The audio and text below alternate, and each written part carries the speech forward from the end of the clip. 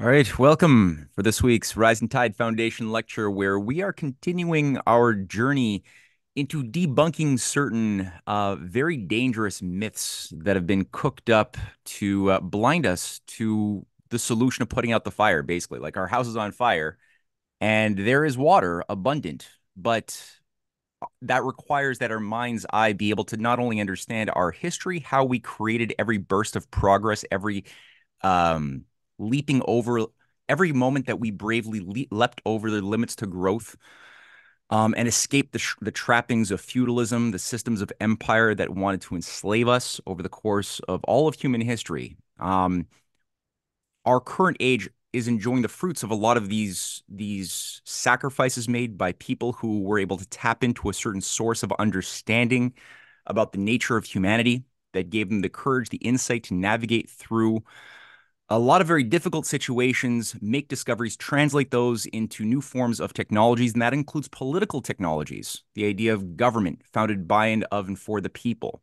That could be considered a form of political technology, a metaphysical technology that has not been static but has improved or deteriorated inversely, right? As in periods where stupidity became too normalized, we've seen those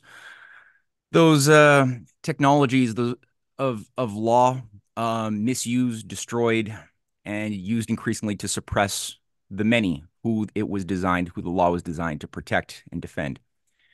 So, the current age, because we are so severed from this history, we are ripe for all sorts of misinformation, reframing of information that has caused people to think that their problems are caused by some mixture of Russia and especially of China, who are just framed we get this in the media full spectrum every day. We've been getting this for years. Are the villains, the global supervillains, who are at the heart of all of our problems, and people have overlooked what has really been at the heart of the efforts to destroy not just us here in the West, but also Russia and China themselves.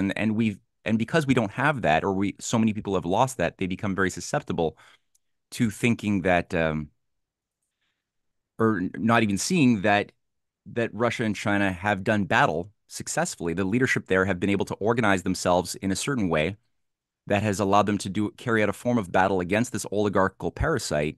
And we could be learning from that. We could be working with these nations in collaboration to deal with real universal problems like hunger, war, ignorance. We could be doing this together, but instead we got the Chinese supervillain boogeyman repetitions again and again, pounding in our ears. So we've had a series of presentations over the past weeks dealing with the different elements of this, going into some deep history of China, the battles for creating a viable educational system, both in the West and in the East.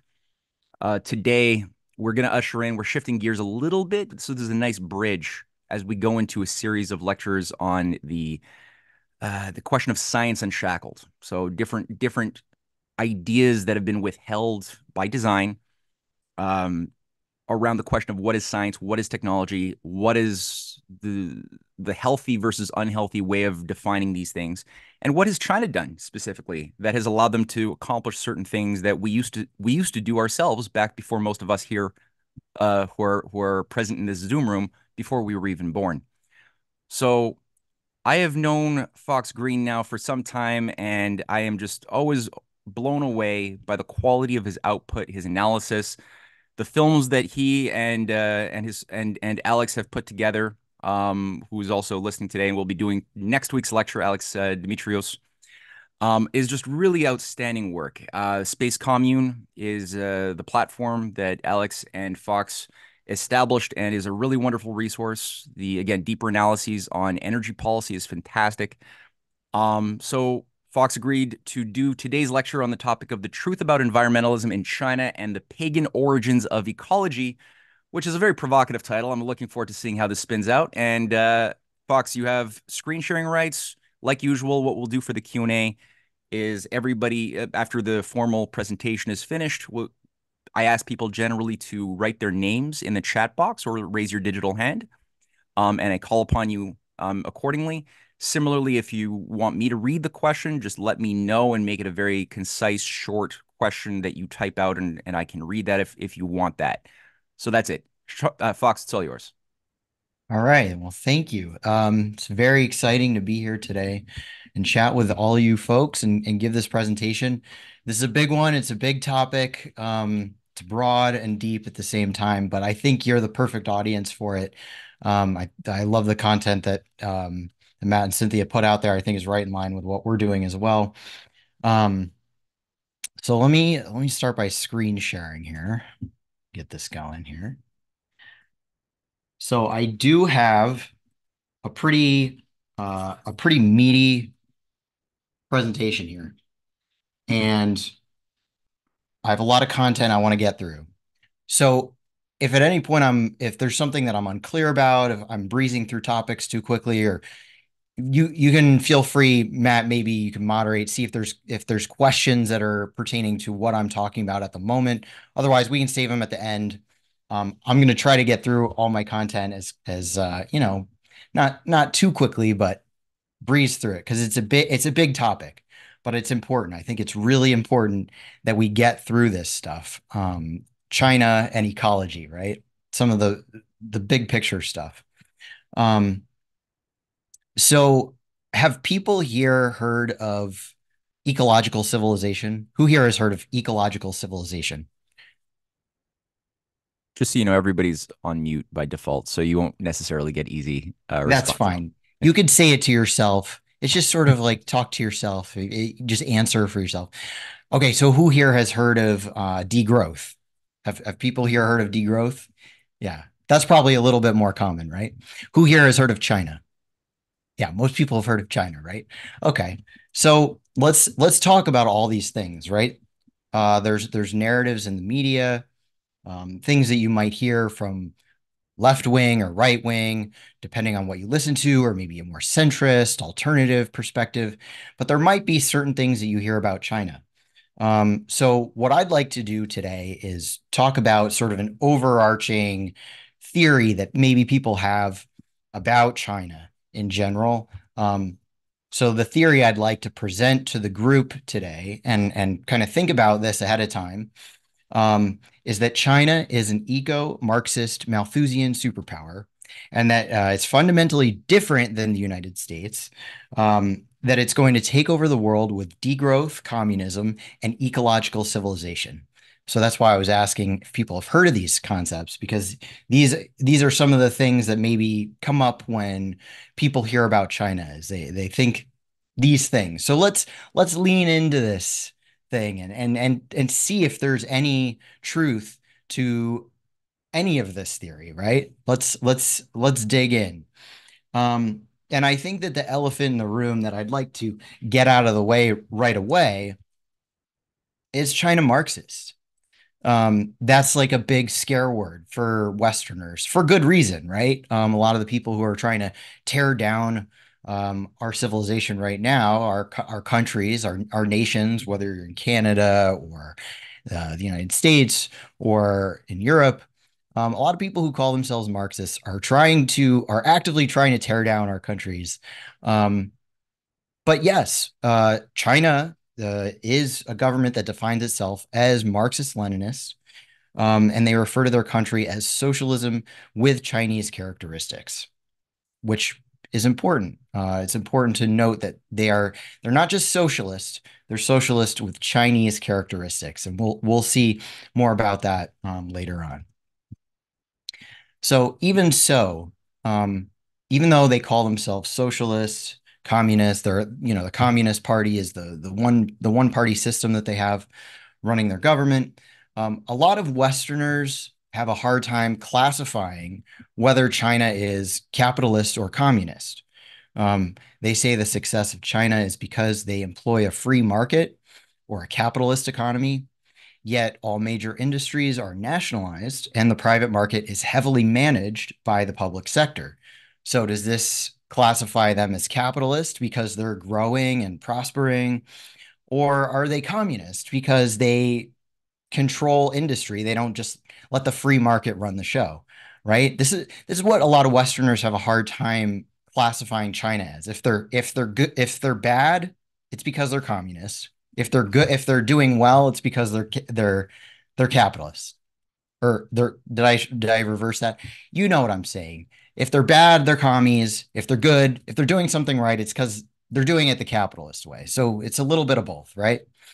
So what I'm going to propose is that maybe we shouldn't worry about classifying their economy for now.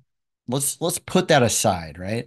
Because either way, whatever they're doing is working. It's it uh, in contrast to what's happening here in the West, what China is doing is working. Their people are becoming richer.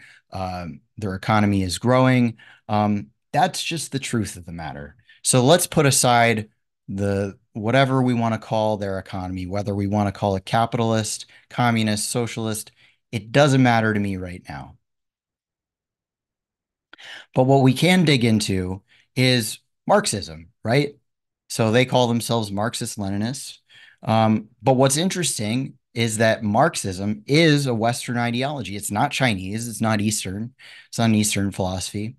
Karl Marx was born in 1818. He's a German philosopher who lived in London. He's a young Hegelian. Um, his life's work was predominantly a critique of British capitalism, which arose from the Industrial Revolution. Marx was vocally opposed to Malthus and anarchists. And Marx was a champion. The biggest thing about Marx is that he was a champion of the working man. So, our first example of a Marxist Leninist nation, or bigger than that, right? There was the Soviet Union was like multiple nation states in a union.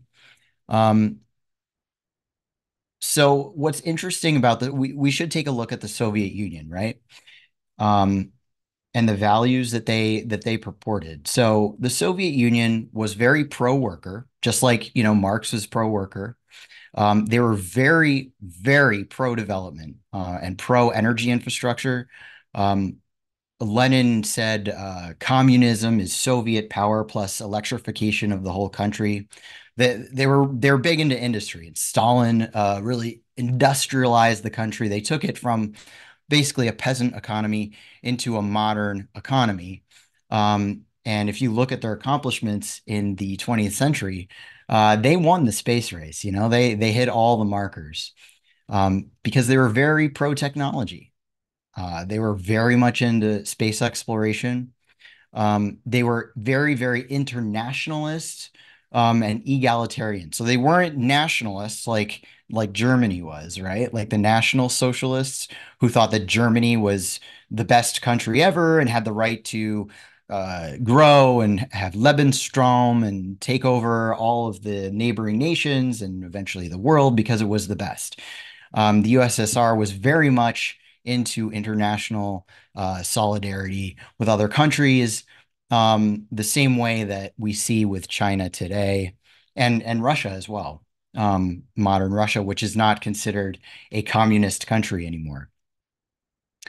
They're very, very socially progressive. So I'm going to show just a few pieces of you could call this their propaganda art, very commercialized art of the later 20th century. And you could see they were very much in favor of equal rights for women. Mao had a famous quote of women hold up half the sky. Very, very socially progressive. And very pro humanity, very much anti Malthusian, into growing populations. Although we do see instances like towards the end of the USSR, people like Gorbachev being a huge Malthusian. But that's, a topic onto itself. But initially, the USSR was very much guided by these principles. And we can see some of that very plainly if you look through, and I'm a graphic designer. So I love these posters are very like graphic design. Um, I think they're very cool. They're very crisp. And so I'd like to just breeze through a few of these. So, and they're very easy to find. I highly recommend just for fun to look up Soviet posters. because they're really graphically beautiful and they have really cool messages too. So this one says, "Your and mine work is for your native country." Um, you could see the workers includes a woman, and they're all, they're hard hat, just industrial workers. Um, what might look like Trump voters today, right? In the United States. But you can see the emphasis on industry. We see this giant, what is this, like a oil rig or something. And we can see the pylons and the farming. Um, Here we see, so you could see their leaders are Marx, Engels, and Lenin. But they were all about independence, socialism, discharge for social progress, labor, safety, no arms race, no war, no to racism, international communists and labor movement as the vanguard of the revolutionary forces of the world. Here's another one. The people in the party are united. Let's welcome the elections, the Supreme Council of the USSR with new success in labor. So we see more posters of just industry, workers, women always included in that. Stop the arms race, ensure peace in the whole world, cooperation for anti-imperialist solidarity, socialism, disarmament, democracy, friendship, social progress, solidarity, peace. That's what all these little signs say down here, and they're in different languages too. So, very internationalist sentiment. Um, this one says citizens of the USSR have all the fullness of socioeconomic, political, and personal rights and freedoms proclaimed and guaranteed by the Constitution of the USSR and Soviet laws. A Soviet man is the owner of his country. He is the only creator of the power and wealth of society. So, um, the communist ideology, this Marxist Leninist ideology, is very, very pro worker. To contrast it with some of the other types of leadership and qualities that we talk about, it's not an aristocratic society. It's very egalitarian, very pro worker. But I think that there's some very admirable qualities here, right, that are embodied. We have we have the scientist, we have the laborer leading the way here, and we have a woman too, because very equal society, very progressive society. We see industry here again on the right hand side, and on the left hand side we see space. So very forward thinking, a very forward thinking country, organization. And here's a poster which I liked a lot. It says, "Be careful to the public. Be careful to the public goods." So it kind of translates weird. And then the little worm guy is labeled grabber. But you can see that what was important to the Soviet people was industry, right? We see dams, we see grain, we see electric pylons, we see cars, cities, building. Again, this is what their values were. This is the values of the Soviet Union. Um, this one says, "Glory to the workers of the Soviet science and technology." They were very, very pro space exploration. They led the way with this stuff. Very much into nuclear energy. And for peaceful use, right? Atom for the intended purposes, which is industry, right? And wealth and growing your economy, not for war, which was hanging over everyone's head during this time, during this period. These posters are probably all from 60s, 70s. This one says, "Let atoms serve peace, not war," which is a great sentiment, I think. This one, "The fairy tale became truth" poster celebrates the 12th of April, 1961, the day when Yuri Gagarin became the first man in space. The Soviet hero is portrayed with a star in his hand like a modern Prometheus. He is bringing light to the nation. And they also had the first woman in space as well. So, you can criticize the Soviet Union all you want. I think that it warrants criticism, absolutely. They did not get everything right, and clearly they collapsed. But I think there was a lot of sentiment in this experiment that was pushing them in the right direction, right? This poster says, "Be proud, Soviet man. You opened the path to the stars from Earth," which I think is a really, really wonderful sentiment as well. It's very, very future oriented, very Promethean, very humanitarian, um, very cool, right? I think. Um, and also in China as well. So China had their revolution in 1949. The Communist Party of China took over. Um, Here's a quote from Mao. "It is a very good thing that China has a big population. Even if China's population multiplies many times, we are fully capable of finding a solution. Revolution plus production can solve the problem of feeding the population. Of all the things in the world, people are the most precious. All pessimistic views are utterly groundless." So again, really nice sentiments, very pro humanity, very anti Malthusian sentiments from the USSR and communist China in the middle of the 20th century. So if these guys, if these nations, if the USSR and China were following, and some still are in the case of China, a Marxist Leninist ideology, um, then why in the West, and Marxism is a Western ideology. Marx was a German who lived in London. How come and he was supposedly anti-Malthusian? What went wrong along the way? What the hell happened that now we see books like Marx and the Anthropocene um, towards the idea of degrowth communism, which a book that just came out within the last year or so. Um, this is a picture of Marx on the cover of Der Spiegel, a German magazine from within the last year, and he's got like he's got a wind turbine necklace, and he's got "There is no planet B." He's got all this environmentalist stuff, and he's got the recycling tattoo. He's got he's got a feminist tattoo. So maybe the feminist one's a little bit easier to see after all the Soviet posters, right? With all the women. But it's not the same kind of feminism that we have in the US, in the West, right? Um, and I'd like to just also make a note about the Soviet posters that I know that they're very idealistic, right?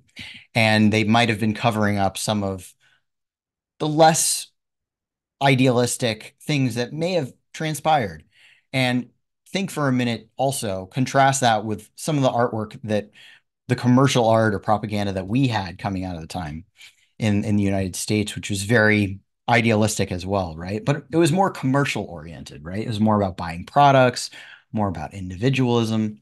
So just a little food for thought with that. But um, so really, I mean, what I want to sort of dig into here is Marxism a little bit, right? Because how can China, which is currently a Marxist-Leninist country, or says claims to be, how can they be doing so well while the Marxists are basically destroying our country? Well, how does that work? How does that contradiction exist? Um, and I think what we have to do is really dig in to the multi-headed beast of the 19th and 20th century to really understand um, how this happened, how we got to this point in 2024, where Marxism means one thing for one country and one thing for another. How can we resolve these contradictions? Um, so here's this beast represented by a bunch of heads, which you might recognize. So we have going from left to right, we have Ernst Haeckel. I have him representing pseudoscience, things like ecology and the second law of thermodynamics, which we'll get into. Then we have Alan Dulles, who all of you will probably recognize as the leader of the CIA, who was responsible for the murder of JFK and all kinds of terrible things um, in the 20th century that kind of destroyed our country from the inside out. When I say our country, I'm an American, just so that's clear. Um, who do we have next? This is Adolf Helsinger up top here. He was Hitler's top guy, Hitler's chief of staff, I believe. And then afterwards, he transitioned to the head of NATO, right? One of the top guys of NATO. So NATO was this thing that was created after the close of World War II to um, basically keep the Russians down, to keep the USSR down. But we'll get more into that. And then below him, we have Helena Blavatsky, and she represents the religious cults of this beast, things like theosophy and nature worship. Um, and then moving right, we have, if anyone recognizes this guy, this is Paul Ehrlich. He's actually still alive. He's the one that's still alive here in this diagram, but he is one of the most famous neo-Malthusians. Became very popular in the 1970s with a book called The Population Bomb. Um, Crazy guy. He was actually the featured guest on 60 Minutes, the first featured guest on 60 Minutes last year. I couldn't believe it. So he's still kicking around. And then below him, we have John Maynard Keynes, who represents bad economics, things like deindustrialization, decoupling from the physical economy. In the background, you can kind of see little things like NATO. We have limits to growth. All of these things sort of coming together, right? Coming together as the multi-headed beast. So to zero in on one angle of this, we have the origins of the Congress of Cultural Freedom. I'd like to read this document this is declassified from the CIA. Um, so I'm not sure when this document is from. I think it's from the 70s. You can find it on the CIA website.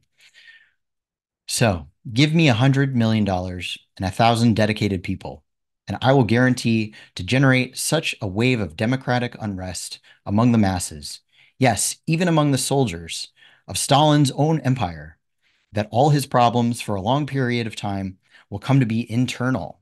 I can find the people. And that's Sidney Hook in 1949. So that's a little quote to open up this passage here that we'll read. So the Congress for Cultural Freedom is widely considered one of the CIA's more daring and effective Cold War covert operations. It published literary and political journals such as Encounter, hosted dozens of conferences bringing together some of the most eminent Western thinkers, and even did what it could to help intellectuals behind the Iron Curtain. Somehow, this organization of scholars and artists, egotistical and free thinking, and even anti American in their politics, managed to reach out from its Paris headquarters to demonstrate that communism, despite its blandishments, was a deadly foe of art and thought. Getting such people to cooperate at all was a feat, but the Congress's administrative secretary, Michael Jolson, kept them working together for almost 2 decades until the agency arranged an amicable separation from the Congress in 1966. The Congress for Cultural Freedom, despite its embarrassing exposure of CIA sponsorship in 1967, ultimately helps to negate communism's appeal to artists, intellectuals, undermining at the same time the communist pose of moral superiority. So, I mean, you could see the artwork that we saw before, there was a lot of moral superiority, right? They were very progressive. They were leading mankind in a positive direction, very egalitarian, very equal. But while the CIA sponsorship of the Congress has long been publicly known, the origins of that relationship have remained obscure, even to agency veterans who worked on the project. The Congress itself sprang from a conference of intellectuals in West Berlin in June 1950, a gathering that itself marked a landmark in the Cold War. By a lucky stroke, the conference opened just a day after North Korea invaded the South.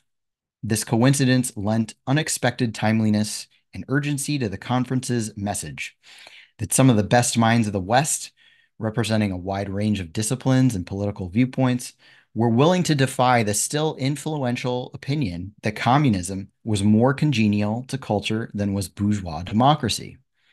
Historians have surmised that this event had some CIA connection, but the handful of CIA officers who knew the full story are dead, and scholars today tend to skirt this issue because of the lack of documentation.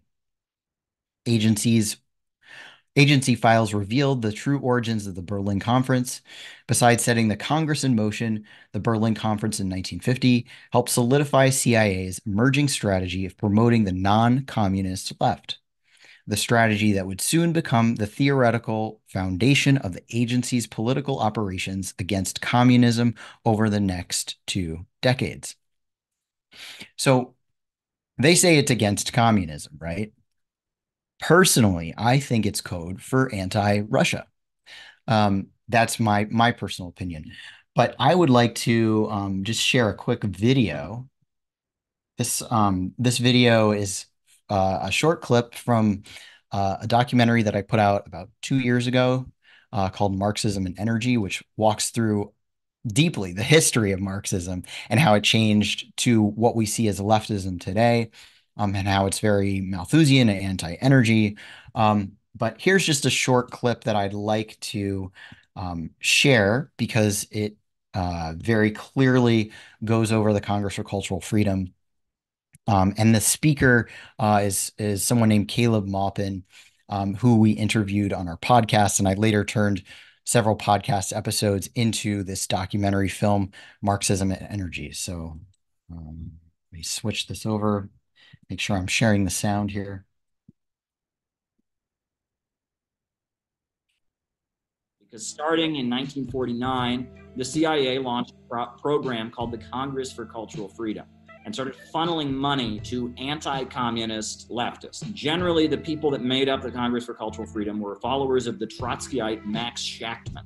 And Shachtman, after World War II, his followers, one of them being Irving Kristol, who is the father of neoconservatism, started working for the CIA. And Irving Kristol was actually the director of the CIA's Congress for Cultural Freedom program, where they started covertly giving money to leftists in order to put out an anti-Soviet message. The magazine Partisan Review, which was purported to be a communist socialist magazine, and it was all over the college campuses. Every campus you went to, you could find Partisan Review, and it was this subversive communist magazine, except it like every issue was devoted to exposing the Stalinists. And a lot of what was done in Partisan Review magazine was equating the Soviets with the Nazis, right? And saying that it's basically the same system. And direct CIA payments to pay for their operations were supplemented by the Ford Foundation and the Rockefeller think tanks and other things. And various left-wing academics were getting subsidized by getting paid lots of money to have their articles appear in this magazine that was everywhere. And this was the conscious manipulation. And you talk about the Frankfurt School and the rise of this new, and it's weird because on the right, they have this whole thing about cultural Marxism, right? Well, what they're missing is that a lot of these like cultural critics that really emphasized Gramsci really downplayed the idea of class struggle. Emphasized. You had Herbert Marcuse, who said that the working class was not revolutionary; the intellectuals who were the revolutionaries. All of this was being covertly supported as a way to kind of direct intellectuals and leftists away from Marxism. And in the process, they changed really the nature of what leftism was. The anti-populism came out. Susan Sontag is a really important voice in this milieu. And so Hannah Arendt also comes out of this. And anti-populism, the idea that average people are the enemy, that average people are dangerous, and if they ever get together and start fighting for their rights, that's basically the same as Nazi Germany. That became a big theme in what it meant to be a leftist, this kind of intellectual nonconformity.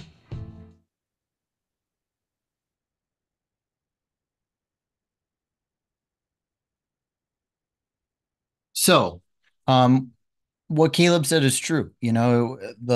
What was thought of as communism and leftism prior to World War II, didn't seem incompatible with with Americans, right? We were very friendly with communist Russia, Stalin and Roosevelt had a great relationship. There's a whole book written about it. Um, but you know, the powers that be couldn't let that stand. They couldn't let America and Russia be brother nations, which is what we're meant to be, right? Before World War II, Russia was always our a friendly nation with the United States. And after World War II, they had to keep us divided. So there's a quote from Lord Ismay, which I think still rings true today about NATO. This guy was head of NATO in the beginning, I think, a British agent, of course. So NATO, he said, NATO exists for three reasons: to keep the Russians out, the Americans in, and the Germans down. And if that doesn't ring true today, I don't know what does, because that's certainly um, seems like the theme. Putin even said in his amazing interview with Tucker last week that he tried to join NATO, but they weren't going to let that happen.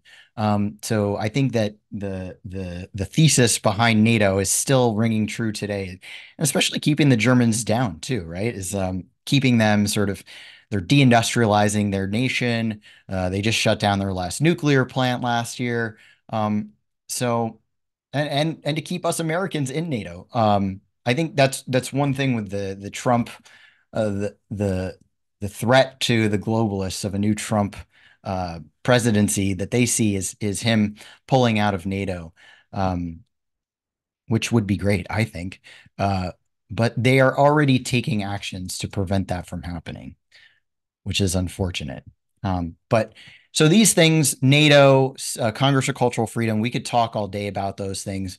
But what I really want to dig into today is the philosophy, the theology, and the science uh, underpinning this multi-headed beast.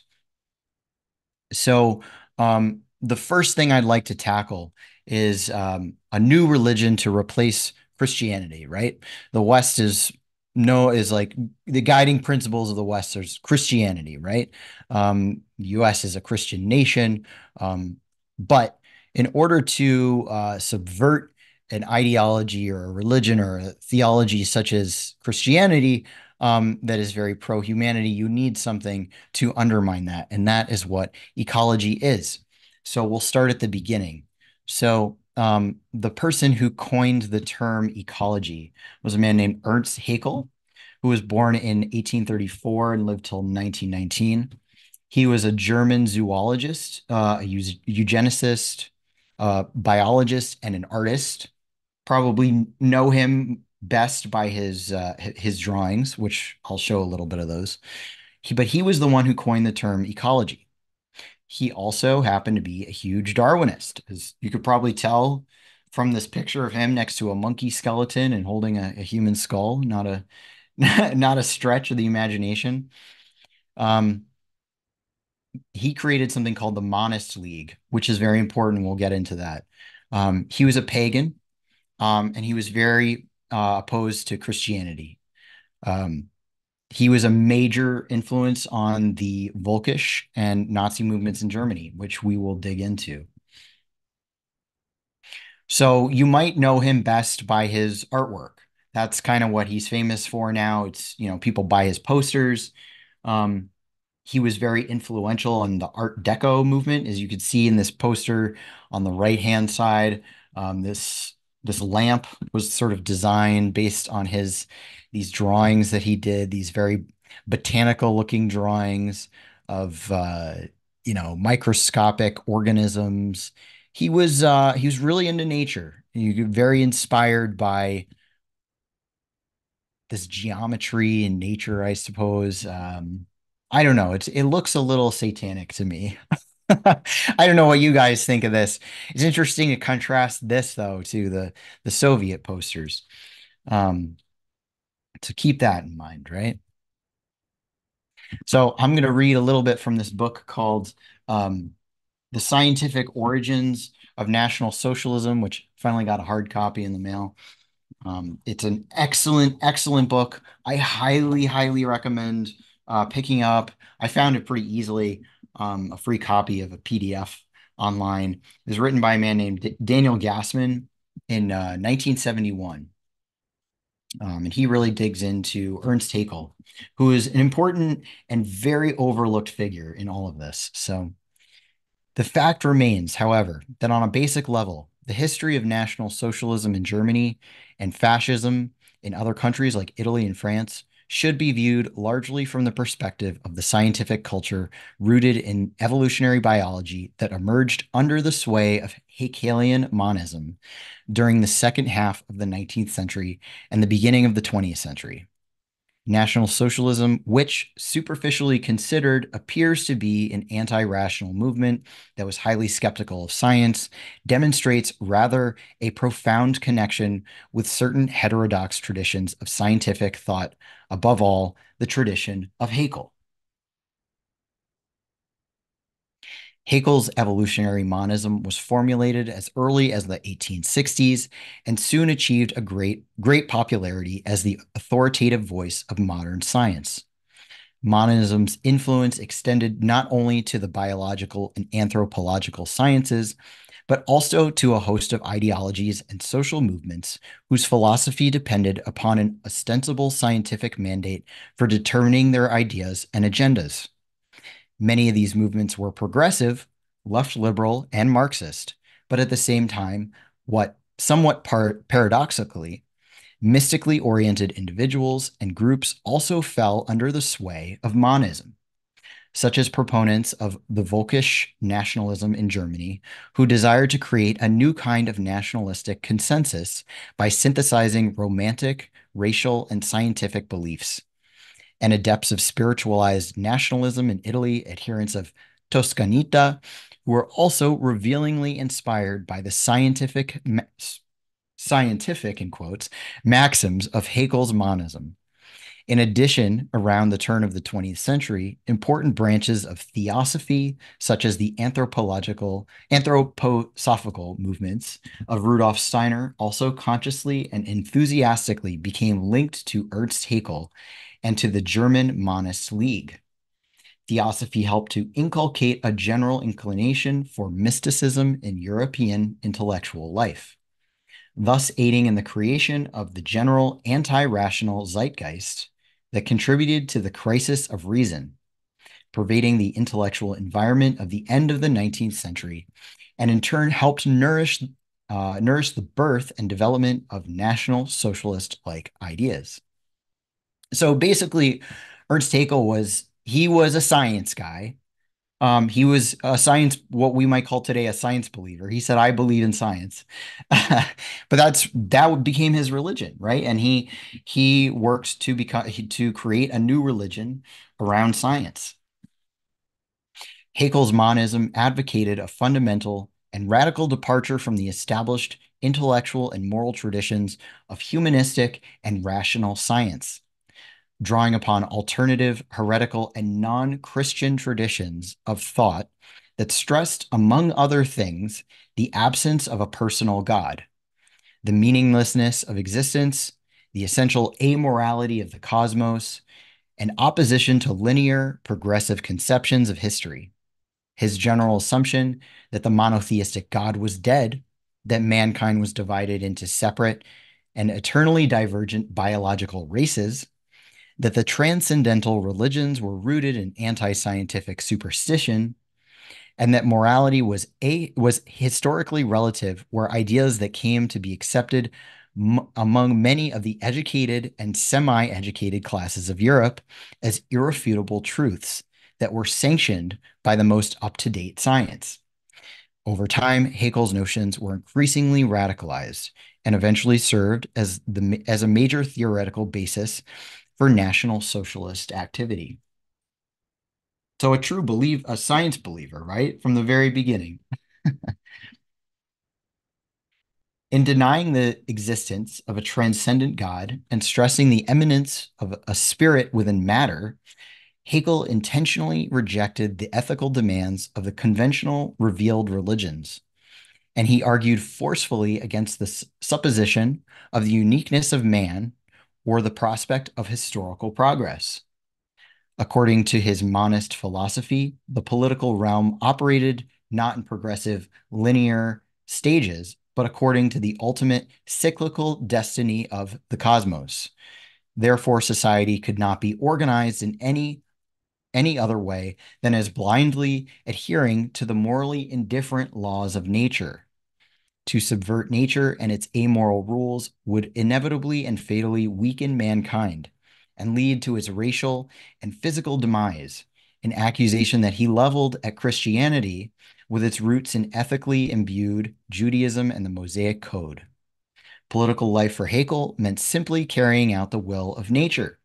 He argued indefatigably on behalf of the idea that politics had to be understood as applied biology, an idea that would, in time, become one of the cardinal theoretical political principles of National Socialism. It's a pretty sick individual, huh?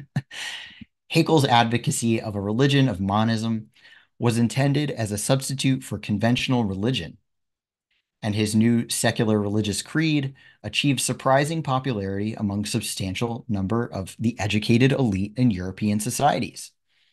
So it became very in vogue to believe this new religion of Haeckel, the monist religion, especially among the ranks of the cultural avant-garde in the late 19th century and early 20th centuries. These newly formulated scientific religious ideas also influenced broad strata of the population, who are intimately tied to the burgeoning way of life of technically advanced industrial and urban civilization.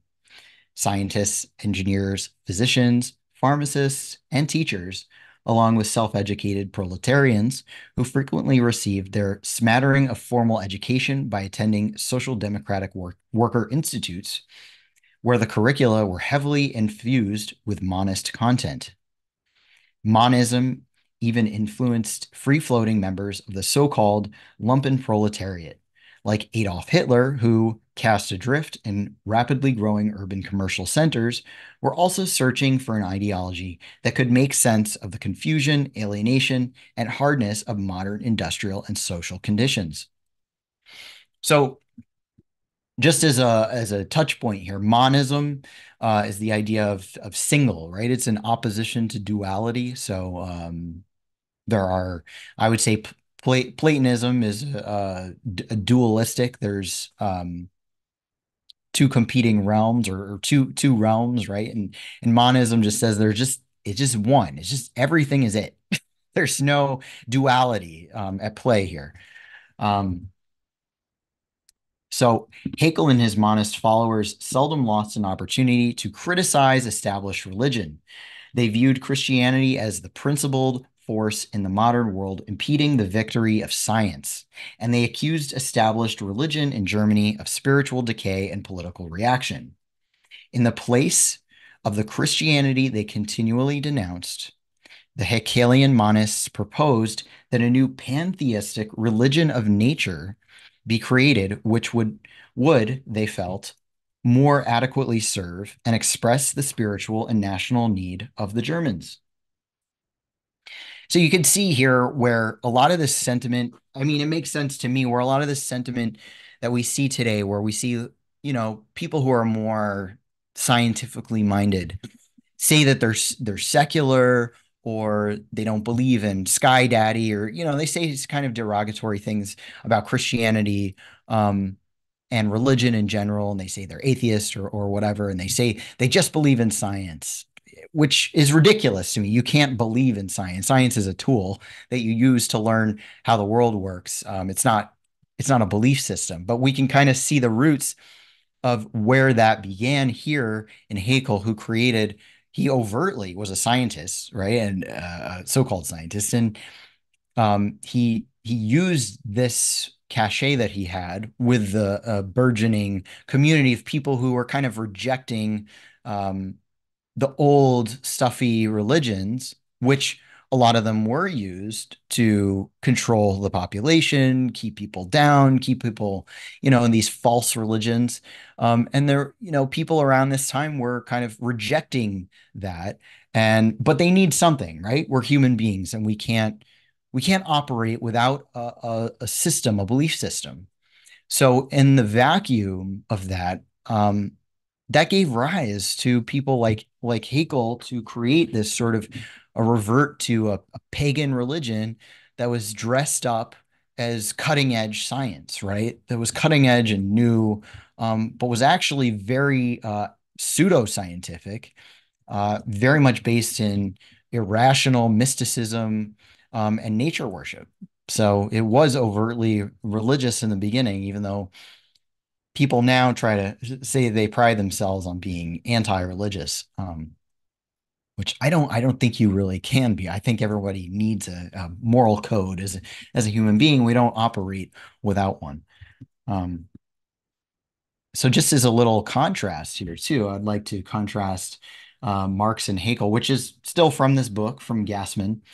So Gassman writes, despite these similarities with Haeckel, the parallel between them should not be overemphasized or carried too far.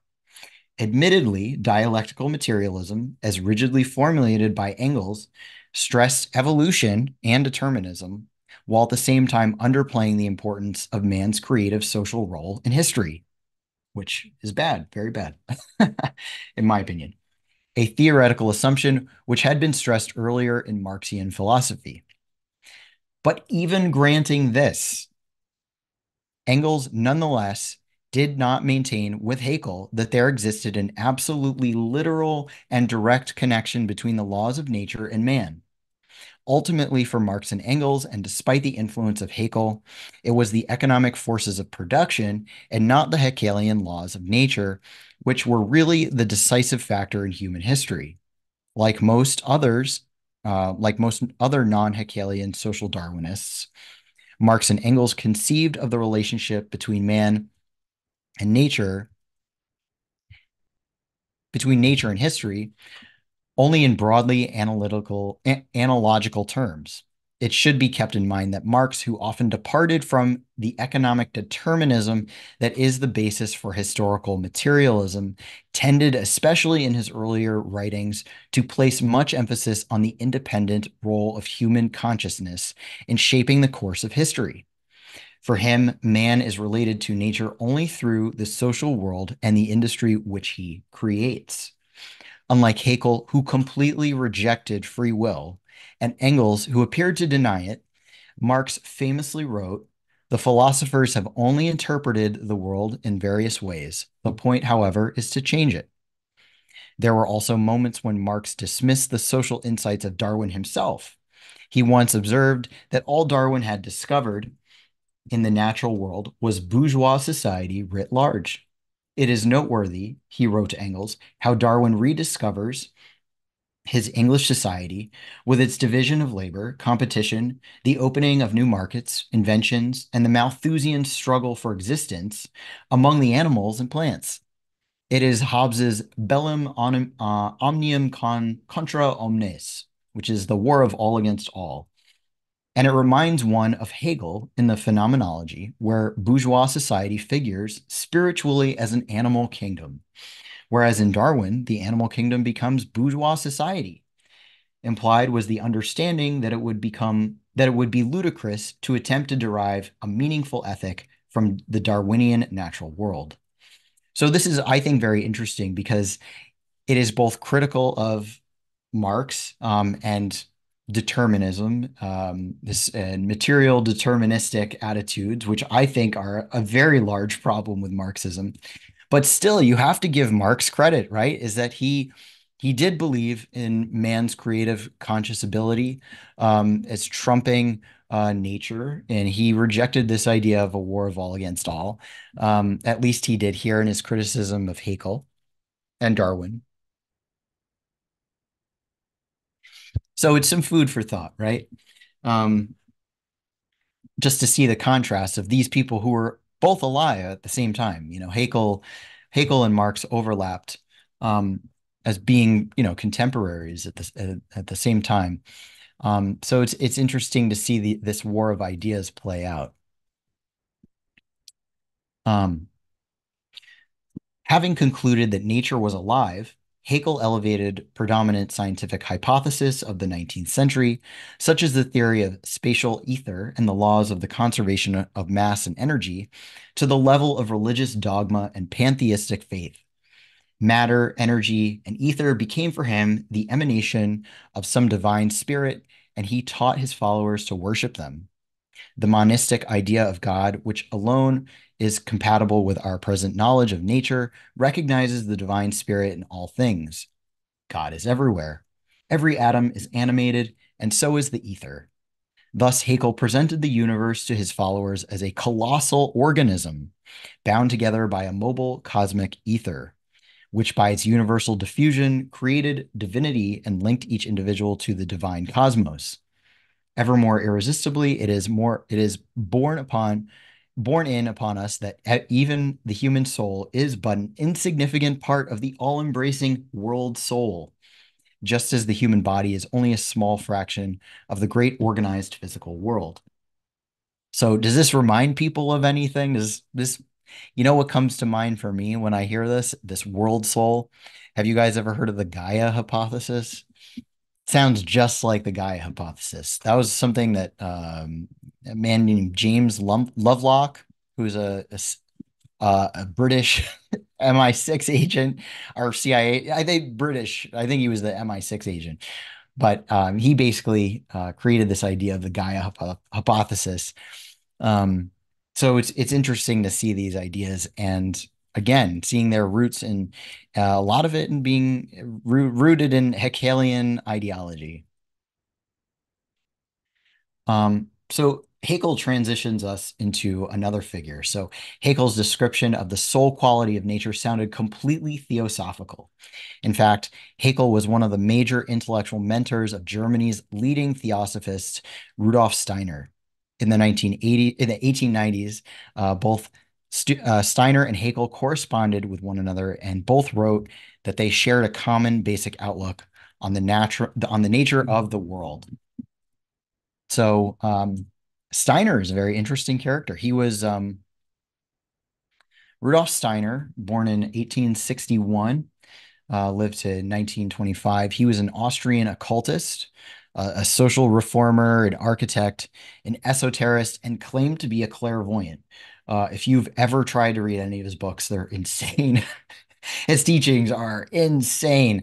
But he founded something called anthroposophy, which was an offshoot of theosophy. He was a student of Helena Blavatsky, but he kind of created his own version of theosophy with roots in the idealist philosophy and Christian Gnosticism. So he weaves in a lot of Christianity into Christian themes into his anthroposophy. He was a major influence on a lot of Nazis, and his legacy lives on today, most notably in the Waldorf schools, which you probably have one in your neck of the woods, especially if you live in a liberal area, very popular with sort of liberal enclaves where people want to send their kids to alternative schools that are more creative and whatnot. And biodynamic farming, which was an early form of organic farming. I put organic in quotes, heavy air quotes. um, so here you can see a book written by Steiner called The Initiation and Its Results. You can see a very, very theosophical. We've got a swastika on here. Crazy pagan like theosophical religious background. Very cult like stuff that we're dealing with Rudolf Steiner. And just as a fun little pop culture reference, has anybody seen the film called Midsommar, which came out in 2019? So it came out, gosh, like 5 years ago, I guess now. But a little Easter egg in the film is we have Ernst Haeckel's artwork on the main character's bedroom apartment wall. And this film, the director openly says, was based on anthroposophy, um, Rudolf Steiner's anthroposophy. And if we compare the movie posters, so we have Midsommar on the left. Um, this is kind of the iconic moment of the movie with this woman who's sort of losing her mind because she's been um, dragged into this pagan cult where people, all of her friends, are, I don't want to spoil it for people, but there's lots of death, ritualistic death in this movie, lots of weird unsettling things that happen in this movie. And then we compare that to this film called Ivigerwald, which is German for Eternal Forest, which is a Nazi propaganda film. The blurb on the cover of the film says the Nazi production of Igerwald remains one of the most unique and beautiful motion pictures ever made.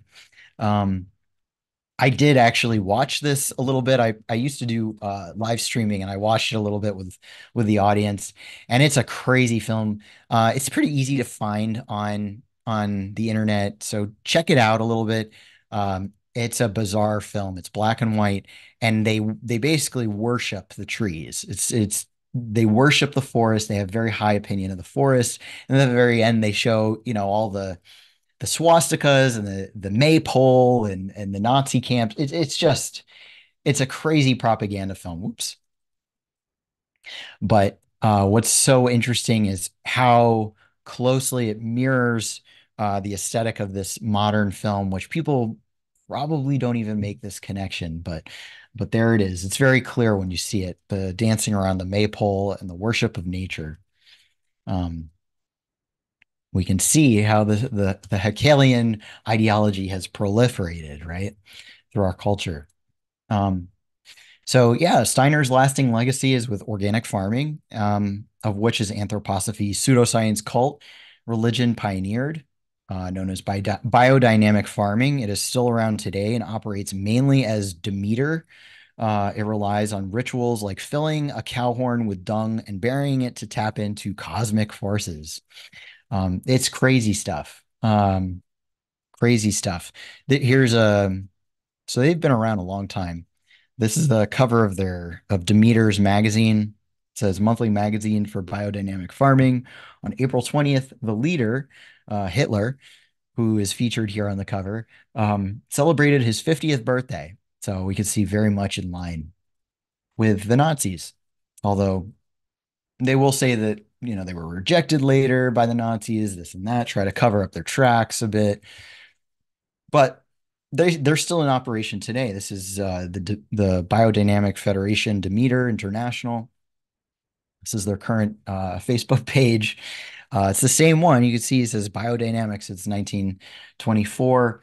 And just within the last few years, they had this controversy where they put out a calendar with crop circles in their cattle in their marketing material, which had a Sonnenbrand, the symbol of Nazism, right? And of course they apologize, this and that, but very strange, right? Very strange thing to put out, considering modern context. So um, here's an interesting slide that I grabbed from IFOAM, which is basically the international body of organic agriculture. So really, a lot of this stuff trickles down into organic agriculture. As they call it themselves, the first phase was initiated by their pioneers. So their pioneers, we have Rudolf Steiner here, Rachel Carson, Sir Albert Howard, Lady Eve Balfour, who is interesting, right? Balfour, do you guys recognize that name, Balfour? You might recognize it, especially with the news recently, with what's going on in Israel and Gaza.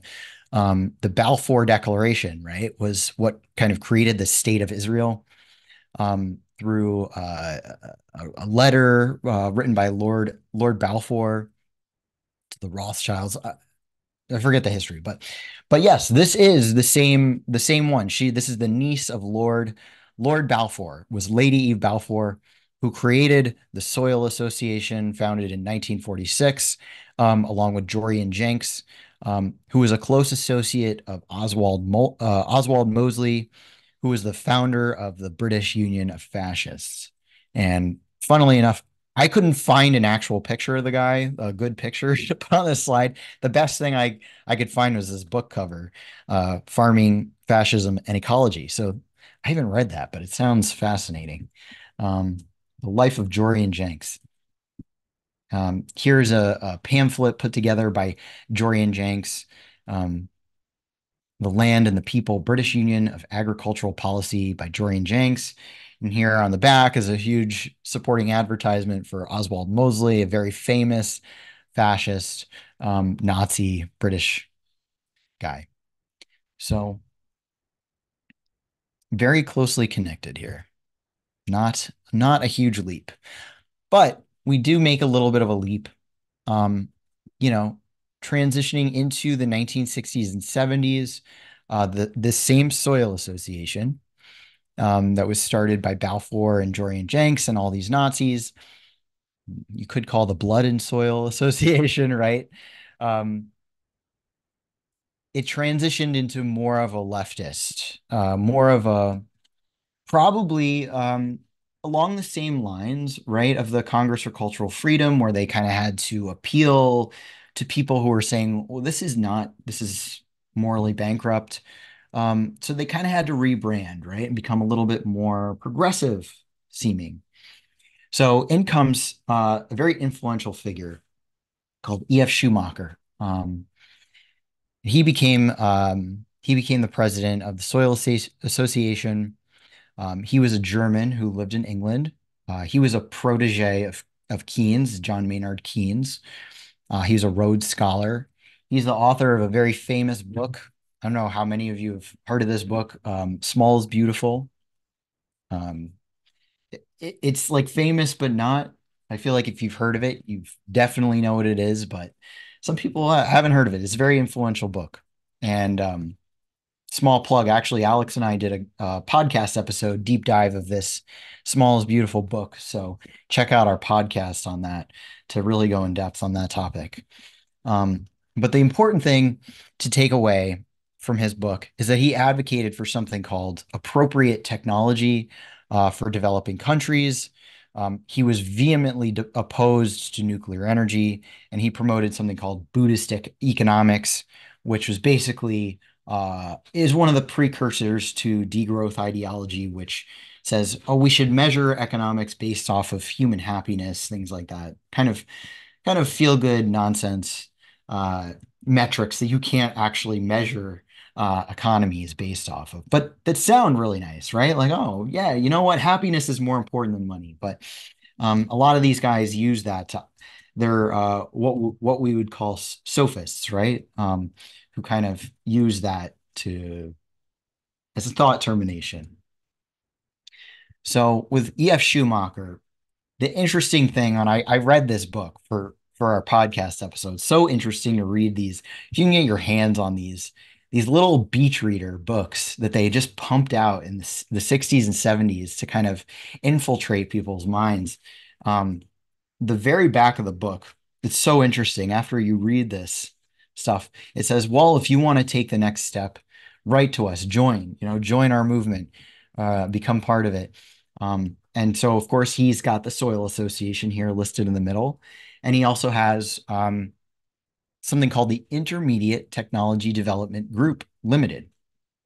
Now, that organization still exists to this day, and they've rebranded as something called Practical Action. And this is a screenshot of their current website over here.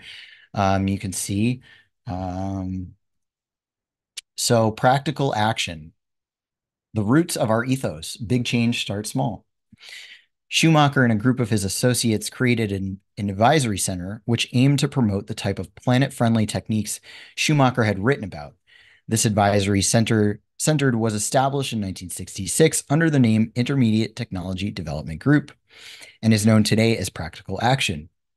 In the end, intermediate technology will be labor-intensive and will lend itself to use of small-scale establishments. The plan was to encourage a move away from a technical hardware approach and towards a development approach instead. This development approach opted to focus on helping communities facing poverty to help themselves rather than prescribing hardware-based solutions that may not be viable or appropriate. ITDG changed its name to Practical Action in 2005, building on the previously held beliefs carried by the organization to focus on pragmatic, holistic, and systemic approaches to tackling poverty. We still very much carry Schumacher's guiding principles with us to this day, using the idea of small is beautiful to inform our work as a global change-making group. So we can see how all of this ideology has trickled down into what we see today as giving Africans and developing nations solar panels, which is a slap in the face, if you ask me. Because I think that Africans deserve to develop their countries the way the rest of the world did, which is through fossil fuel development, right? Nuclear and fossil fuel. But there is an ideological sector that is hell-bent on keeping the developing world chained to labor-intensive, as they call it themselves, a labor-intensive economy of energy and production and agriculture. So, of course, you know, they have their solar panels and all their promotional material. Another influential figure within the Soil Association was a man named Barry Commoner. He was an early influence on what later became known as eco-socialism. So we'll see how that ties later into the eco-socialist movement. He ran for president, and he was called the Paul Revere of ecology. So I think he was more famous in his time than E.F. Schumacher was, although I'd say that Schumacher's legacy is quite a bit more influential than Barry Commoner. But Barry Commoner, he wrote a lot of books. One of them called The Poverty of Power, Energy and Economic Crisis.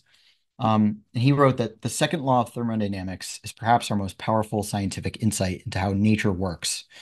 Now that 150 years have elapsed since the law was discovered, it is perhaps time that we should begin using it to govern the ways in which energy is employed.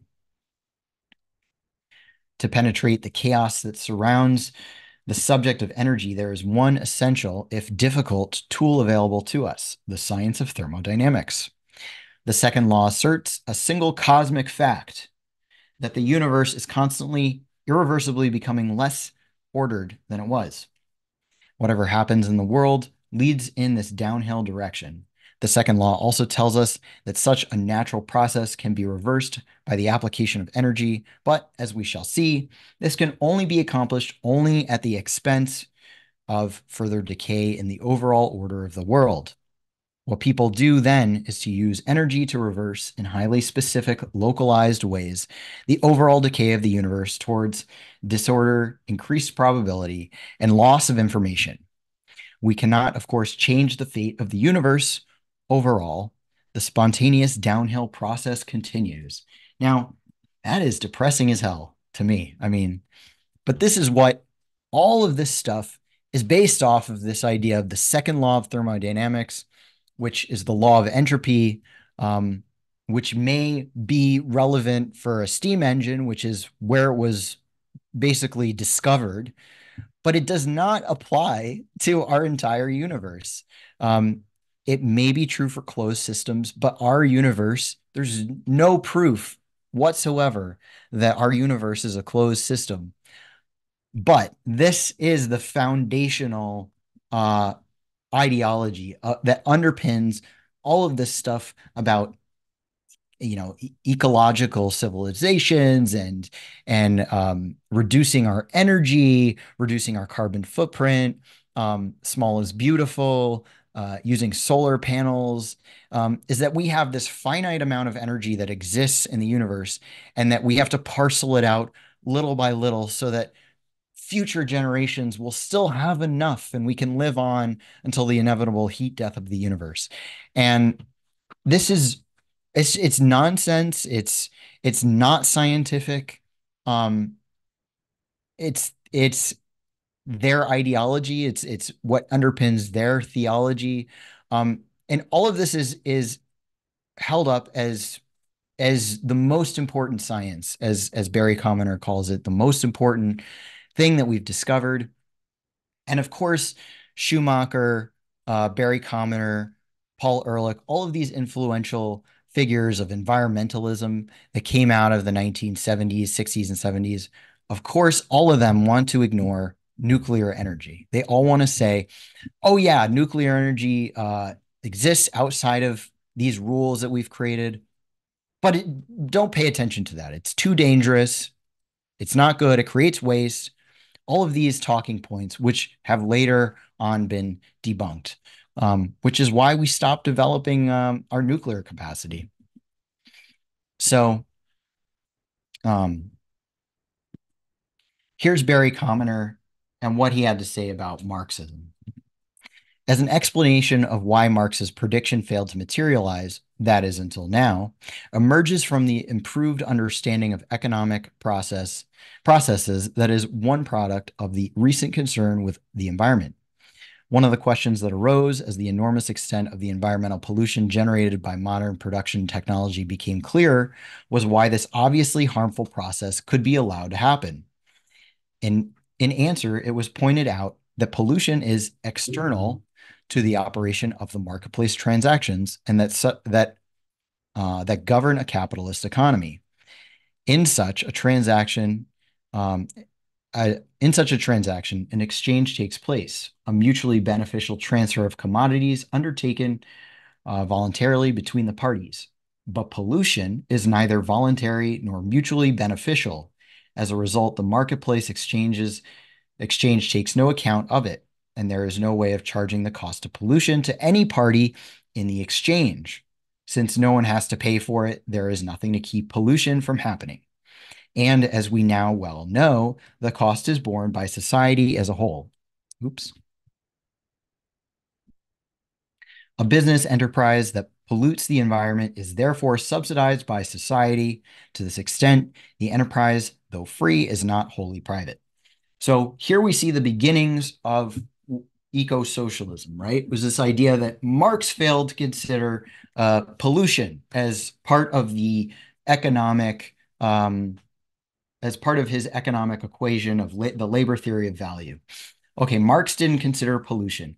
And what we see here are the roots of what we see now today is, I don't know, what do you guys think of? A carbon tax, perhaps, right? It sounds like Barry Commoner is referring to what might now be called a carbon tax. Okay, we're gonna tax people for polluting the environment, or the EPA, right?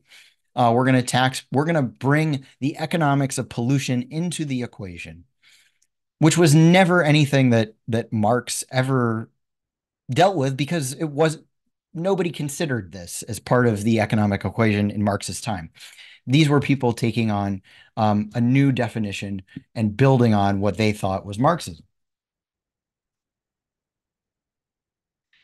So that sort of concludes the monist, the Hegelian lineage of anti-Christianity, anti-humanism, monism. And now we're going to rewind a little bit, because if Hegel wanted to kill Christianity, then Alfred North Whitehead was part of the lineage that wanted to rebrand it. And I think Matt talks a lot about Alfred North Whitehead. I'm not going to talk about him too much, but he's important just for a few reasons, because he leads into our next character. But so Alfred North Whitehead, he was born in 1861. He sort of reverses Plato's forms, the form and the physical world. He thinks that the physical world is the perfect thing, and that's what he calls process philosophy. He innovated this thing called process philosophy, which basically says that everything is a process, that everything is just constantly in motion. Nothing, it just is. Everything is just a process in motion. He wrote a book called Principia Mathematica with his student Bertrand Russell. And you pretty much need psychedelic drugs to understand his process philosophy, because it's one of those things that people come up with when they're really, really high and they say, whoa, the tree is moving and it's a process. And yeah, it's weird. It's very strange. But the important thing about Whitehead is a student of his, you could say, a man named John B. Cobb, born in 1925, is still alive today. John B. Cobb is still alive today. Cobb is often regarded as the preeminent scholar in the field of process philosophy and process theology, the school of thought associated with the philosophy of Alfred North Whitehead. And here's his book. He's written tons of books, but here's one of them. Is It Too Late? A Theology of Ecology, which we'll get more into. So, there's a thing called eco-theology and the ecological complaint. So major figures in the movement of eco-theology were characters like Pierre Teilhard de Chardin and John B. Cobb, who we're talking about today. The signature Christian teaching in this respect was the theology of human dominion over nature, also called stewardship, a theology that encouraged manipulation, even exploitation of nature for the sake of human purposes. According to these scholars and critics, Christianity is unavoidably anthropocentric, no longer relevant to the ecological world, ecological world, and even in a sense, spiritually dangerous. Darwinism put pressure on theology and the anthropocentric Christian view. In the 1960s and 70s, a merging of Christianity with ecology became popular. So with Haeckel, we saw sort of the believe science people who say, if we're not religious, we just believe in science. Now here's the people who still want to remain sort of Christian, but want to merge it with this new ecological Haeckelian perspective, right? So John B. Cobb, the vision of eco-theology. So the late 20th century, eco-theologians can be said to have shared a single vision rooted in early modern theologies of nature. Characteristically, they championed the idea of a divine eminence in the whole cosmos, a relational, ecological, rather than hierarchical understanding of God, humans, and the created world. A radically reinterpreted view of human dominion over nature. And I highlighted that because I think that's the most important thing to take away in terms of partnership with nature and a commitment to justice for all creatures, not just humans, highlighting the needs of the impoverished masses and endangered species. So that's where this idea, and people have probably seen this before, this idea that ego on the left-hand side is this pyramid where humans are at the top and they're dominating over nature, and that's bad. That's the old way. That's anthropocentric. That's bad. We need to move towards an ecocentrist worldview where everyone is equal, and the rocks and the fishes and the whales and the jellyfish should be considered equally with human beings. This is sort of the major paradigm shift. And this, we can see sort of the end point, the rational conclusion of some ideology like this is manifest in somebody like Peter Singer. Peter Singer is famous for his book called Animal Liberation. He's a moral philosopher, moral ethicist, who believes that all animals should be considered equal. He's a hedonist. He thinks that we should judge what is good and right based on how much pleasure or pain a sentient being can get out of something, and that should be the guiding principle of how we run the world, is how much pleasure or pain, how much censorious feedback we get from a certain thing. That should dictate how we make rules and run our societies. While I was pulling together images for this presentation, I saw that he did a reboot recently, Animal Liberation Now. So Animal Liberation was a huge, huge book back in 1975 that he wrote. I guess he rebooted it. And I think this is like a fun little Easter egg for people who probably watch this channel a lot. That there was a new introduction to his book written by Yuval Noah Harari, which is hilarious to me. It's like a hilarious irony that Harari wrote this. It makes total sense, right? Harari is a complete world economic Malthusian ghoul. And I'm going to play a short clip for you guys just to show you what Peter Singer's ideology, which this anti-anthropocentric worldview takes us to a natural conclusion of, which is very, very dangerous thinking. This is a clip from a film that I made in 2021 called Consumerism, Can We Buy a Better World? So watch this quick clip here. And he's being interviewed by some podcast person, and he's asking him a few questions, but you'll see. Because Let then me the give you a various hypothetical. To maximize the greatest level of happiness and minimize the least amount of suffering on our planet Earth, it has to exterminate the human race. Then are we to... Yeah, if we got those calculations right, if we're assuming that was in fact the best thing in the long run for everyone. Well, just like you say in effective altruism that, let's say, $1 spent in Asia or in Africa is a lot better spent because it goes a lot further away than $1 spent, let's say, in Canada or in the United States, they would say, well, if we put all those effort in all those other species, as opposed to the humans, the planet would be much better off, because look, they've run the planet for the last, let's say, a few thousand years, and it's pretty much a disaster. Species extinction, Mass extinction, environmental collapse, ecosystems are collapsing. Oceans are acidification, pollution with plastic materials, climate change, you name it. So they haven't done very good job, and it's just not worthy.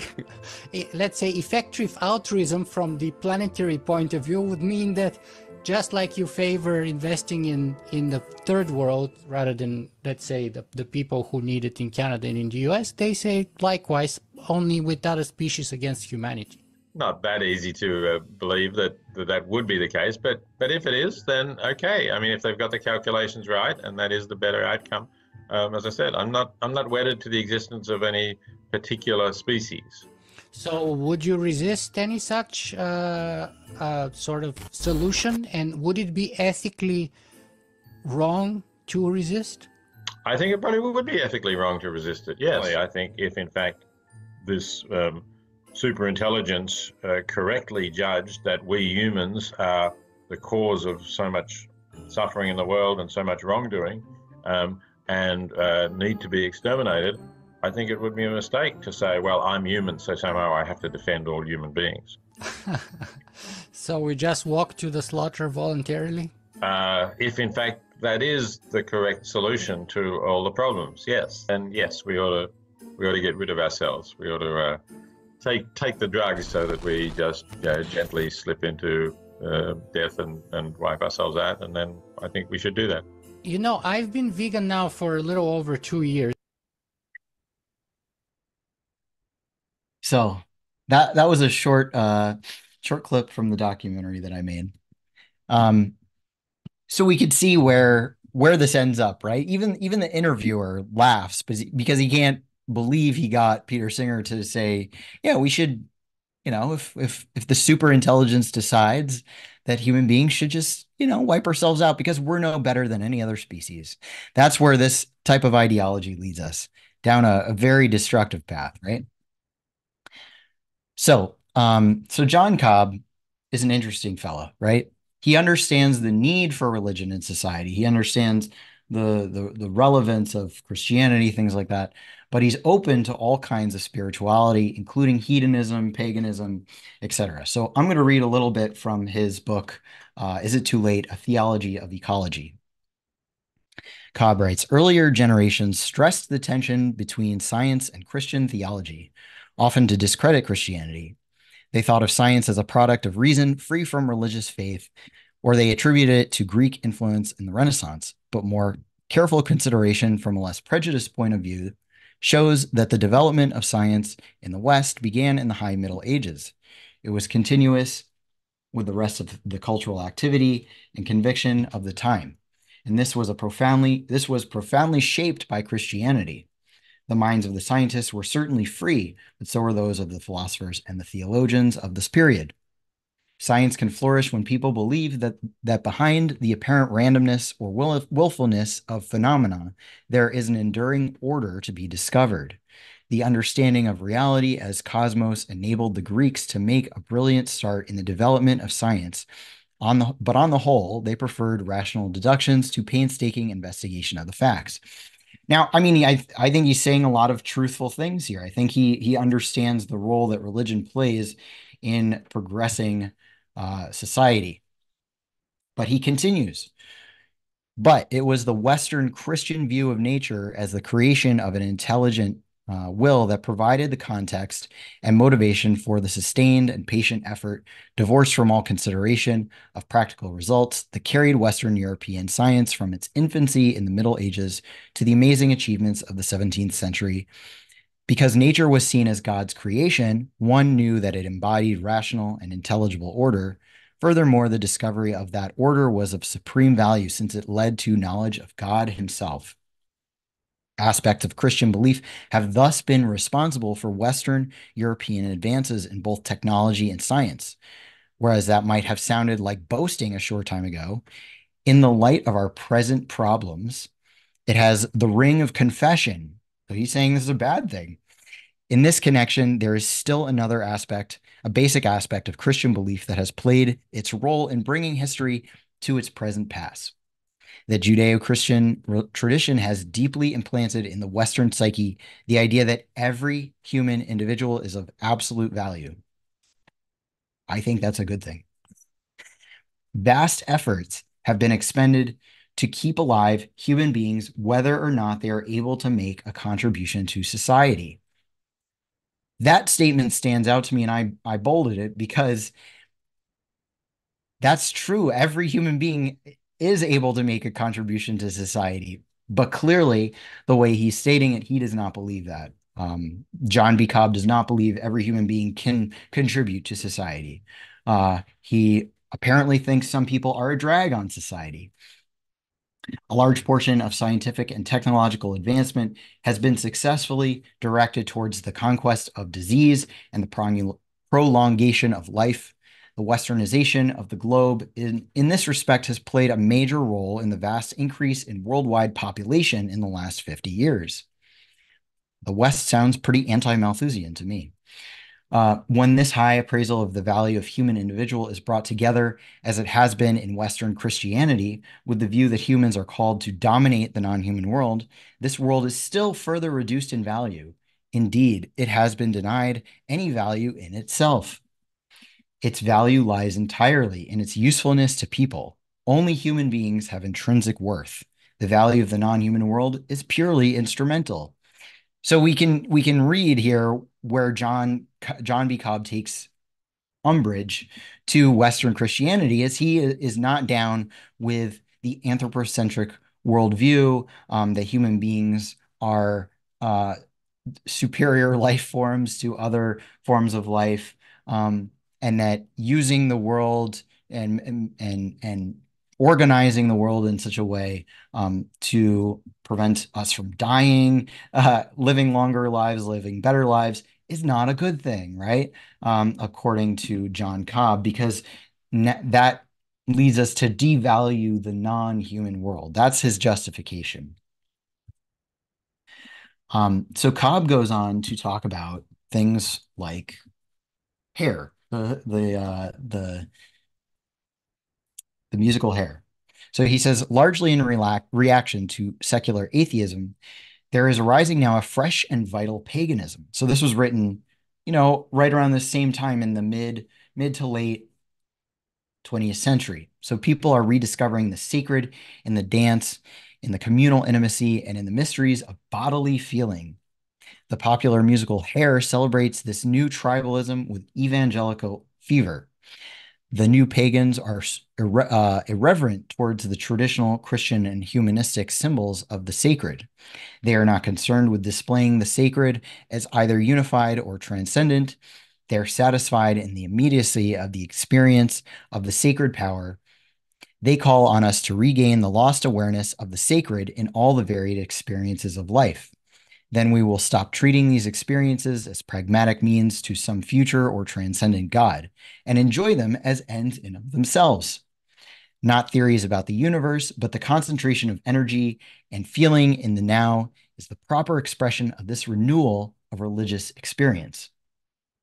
In general, the new paganism, like the old, is far more in tune with the vitalities and rhythms of nature than our traditional Christianity, humanism, and secular atheism.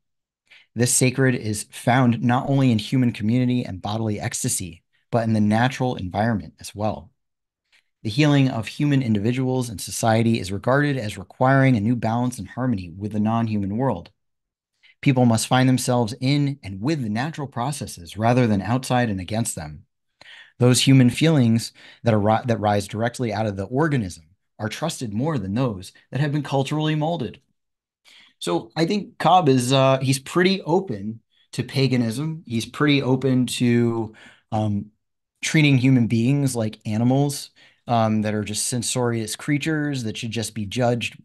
Their value should be judged on how much pleasure they can acquire while they're living and breathing, and that nothing else really matters because we're just part of the larger Gaia organism. We're just cells in a body, right? We're not important as individuals. We're just part of the Borg. Sounds like he's a lot more compatible with paganism than he is with Christianity.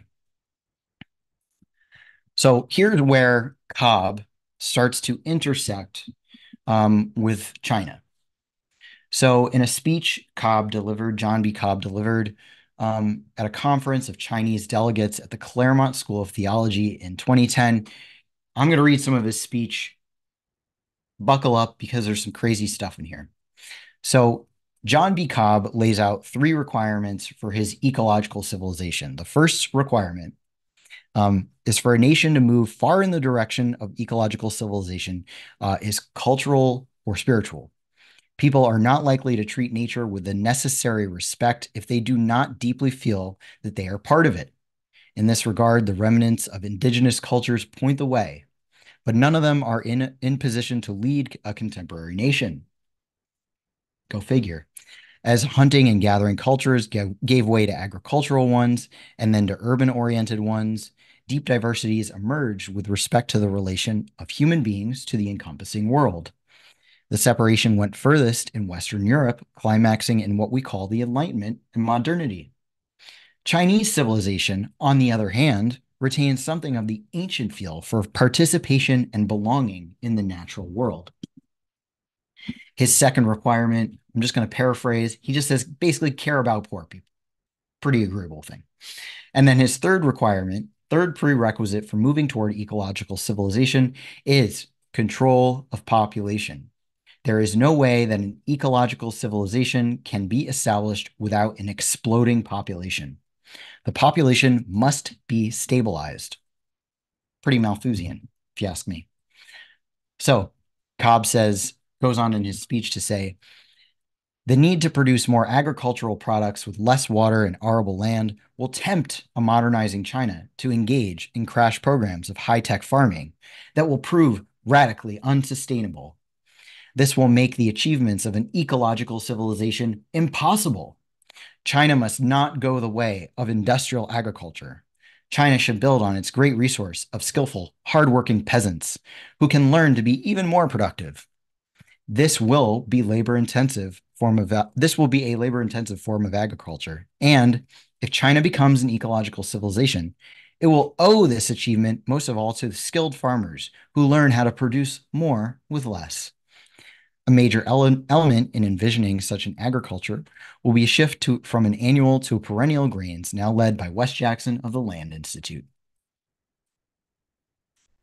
An ecological civilization will greatly reduce its use of fossil fuels. Of course, this can be done by shifting to other forms of energy, but most of these also have problems. This is especially true of nuclear energy, go figure, which does not belong in an ecological civilization. Only passive solar energy seems to be completely free of such problems. The goal of ecological agriculture would be to meet all of its needs with passive solar energy. Paolo Solieri believes that if sufficient energy can be gathered from the industries at the base of the arcologies, the waste heat from these industries can meet the other needs for energy. The solar energy might be collected in vast greenhouses that would also be part of the labor-intensive agriculture of the ecological civilization. So here's an example of aerocology is what he calls it, or arcology.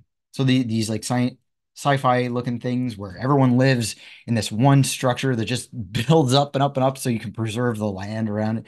Pretty crazy stuff. Very sci-fi. And that brings us to this part of the presentation where we explore, is ecological civilization a Western or a Chinese idea? So this is from an article in 2022 from the Rachel Carson Center. We mentioned her earlier in the soil part, the organic soil part of the presentation. But we have this author named Donald Worcester, who writes, although the eco-civilization imaginary is originally Western in origin, China claims to have its own resources in philosophy, poetry, science, and technical skill, which can produce a new imaginary that is distinctively Chinese. Now, remember also that they are a Marxist. They have Marxist ideology. So perhaps, again, they are taking their own traditions and melding it with the ideas of Marxism. Maybe they're doing that with eco-civilization as well. Ironically, though, the idea was first put forward by Western philosophers and critics, most of them living in Germany and the United States. One point of beginnings was Oswald Spengler's The Decline of the West, published in 1918 and 1922. Then there were the philosophers of the Frankfurt School and neo-Marxism, which part of the Congress of Cultural Freedom, founded in 1923, including such figures as Max Horkheimer and Theodor Adorno, part of the Congress of Cultural Freedom. Also, one should include one of the 20th century's most influential thinkers, Martin Heidegger, and his students, particularly Hans Jonas, Herbert Marcuse, and Hannah Arendt, the so-called Heidegger's children, all of whom ended up living as expatriates in the United States. Then there were American-born writers such as Robert Heilbronner, Louis Mumford, Murray Bookchin, and even the conservationists Rachel Carson and Aldo Leopold, all of them active from the 1930s on. Diverse they certainly were, but they were bound together by growing anxiety over where the world, and particularly modernity experienced in Europe and the US, was heading. They feared that civilization was caught up in a whirlwind of technology, which would dehumanize people and poison the earth. 2 world wars, the atomic bomb, the invention of airplanes and automobiles, exploding populations, climate change, and signs of planetary, not just national degradation, made them increasingly fearful of the future. They attracted thousands of followers on both sides of the Atlantic. And by the 1960s, those followers formed a counterculture to supersede both communism and capitalism, which were seen as part of a common technological civilization. The enemy was identified as the machine, the techno-social apparatus built by the human brain to satisfy human urges and appetites. Germany under the Nazis exemplified the machine. The technological civilization, however, was understood to be globalizing in scope, making all peoples in the earth alike sick. While never organized into a coherent political movement, this counterculture fought against modernity and turned instead to environmentalism and Green Party politics. Among those opposed to the machine was Iring Fetcher, a reform-minded Marxist, also a former Nazi soldier, according to his Wikipedia page, in Germany's Frankfurt School. Fetcher's book, Über den Bedingungen der Menschheit, I tried, guys, I tried, was published in 1976, and it was he who first coined the phrase ecological civilization. We must abandon our faith in the machines, he urged, in economic growth and in reductive, instrumentalized thinking about people and nature. Unlike Karl Marx, who was concerned primarily with rescuing the human proletariat, Fetcher wanted to save both humanity and nature. The most provocative of the internationalist, countercultural, anti-technological thinkers was Hans Jonas. He taught philosophy from 1955 to 1976 at the New School for Social Research in New York City. Jonas's most important book, The Phenomenon of Life, is a densely argued treatise on ontology, which deals with the core ideas of biology and their importance to the humanities. Jonas wanted to break down not merely social hierarchies, but also the root hierarchy at the heart of Western civilization, the ontological dualism of humans over nature. So here, again, we are seeing dualism versus monism. That dualism that had made a sharp moral distinction between Homo sapiens and other forms of life, and from that act of separation, Jonas believed, stemmed all environmental abuse and degradation, all the tyranny and conquest, and all the enslavement of species and human beings. The brain had become not an equal counterbalancing partner within the human organism, checking the more selfish passions, but a mere subordinate instrument serving the urgencies of power and appetite. Now, take a look at his book cover too. Does this book cover make you guys think of anything? Does it look like anything? Yeah, Haeckel. Yeah, right. It looks like a Haeckel illustration, or like Alex. When I asked Alex a question, he said it looked like COVID, which is another interesting connection. But moving on. So here's Dr. John Cobb, Dr. John B. Cobb, and his students, or two people who promote his ideas, who we're going to hear from. Meijun Fang, Meijun Fan, she's on the right, and Dr. Jihe Wang, who's on the she's on the left, and Jihe Wang on the right hand side, and we're going to be hearing from them. So first we'll hear from Jihe Wang in Monthly Review, who writes, as with many other Western intellectual movements, such as constructive postmodernism based on Whiteheadian philosophy, an intellectual movement which originated in the West but now has considerable influence in China, the beginning of ecological Marxism in China can be called the period of introduction, or the transmission of Western ideas, to be followed eventually by their critical absorption and transformation in a Chinese context. During the period of introduction, the following four theories from many among Western ideas, schools, and representatives, figures of ecological Marxism, have attracted the attention of Chinese Marxists. So I skipped, there's a couple of them, but I want to focus today on the theories of John Bellamy Foster and Paul Burkett on Marx's ecology. According to many Chinese Marxists, all three of the preceding theories acknowledge that Marxist theory can provide a guide for solving the ecological crisis of capitalism, but none of them publicly acknowledge, or for that matter, denies that Marxism, including Marx himself, provided the basis for an ecological worldview. It is Foster and Burkett who commenced to construct Marx's ecology, which gives ecological Marxism a much greater theoretical value in dealing with a contemporary ecological crisis. Foster finds Marx's ecology in his theory of metabolism, while Burkett finds it in Marx's theory of labor value. So basically what they're saying is that these two guys pioneered the idea that Marxism is compatible with ecology.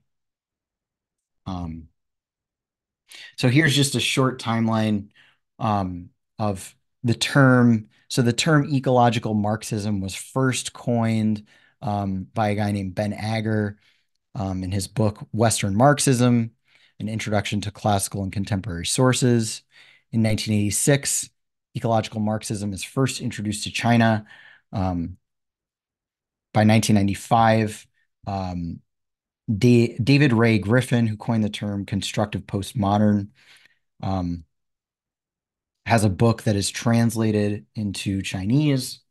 And then things start to speed up. In 2004, we see Foster's book on Marx's ecological thought is published in China.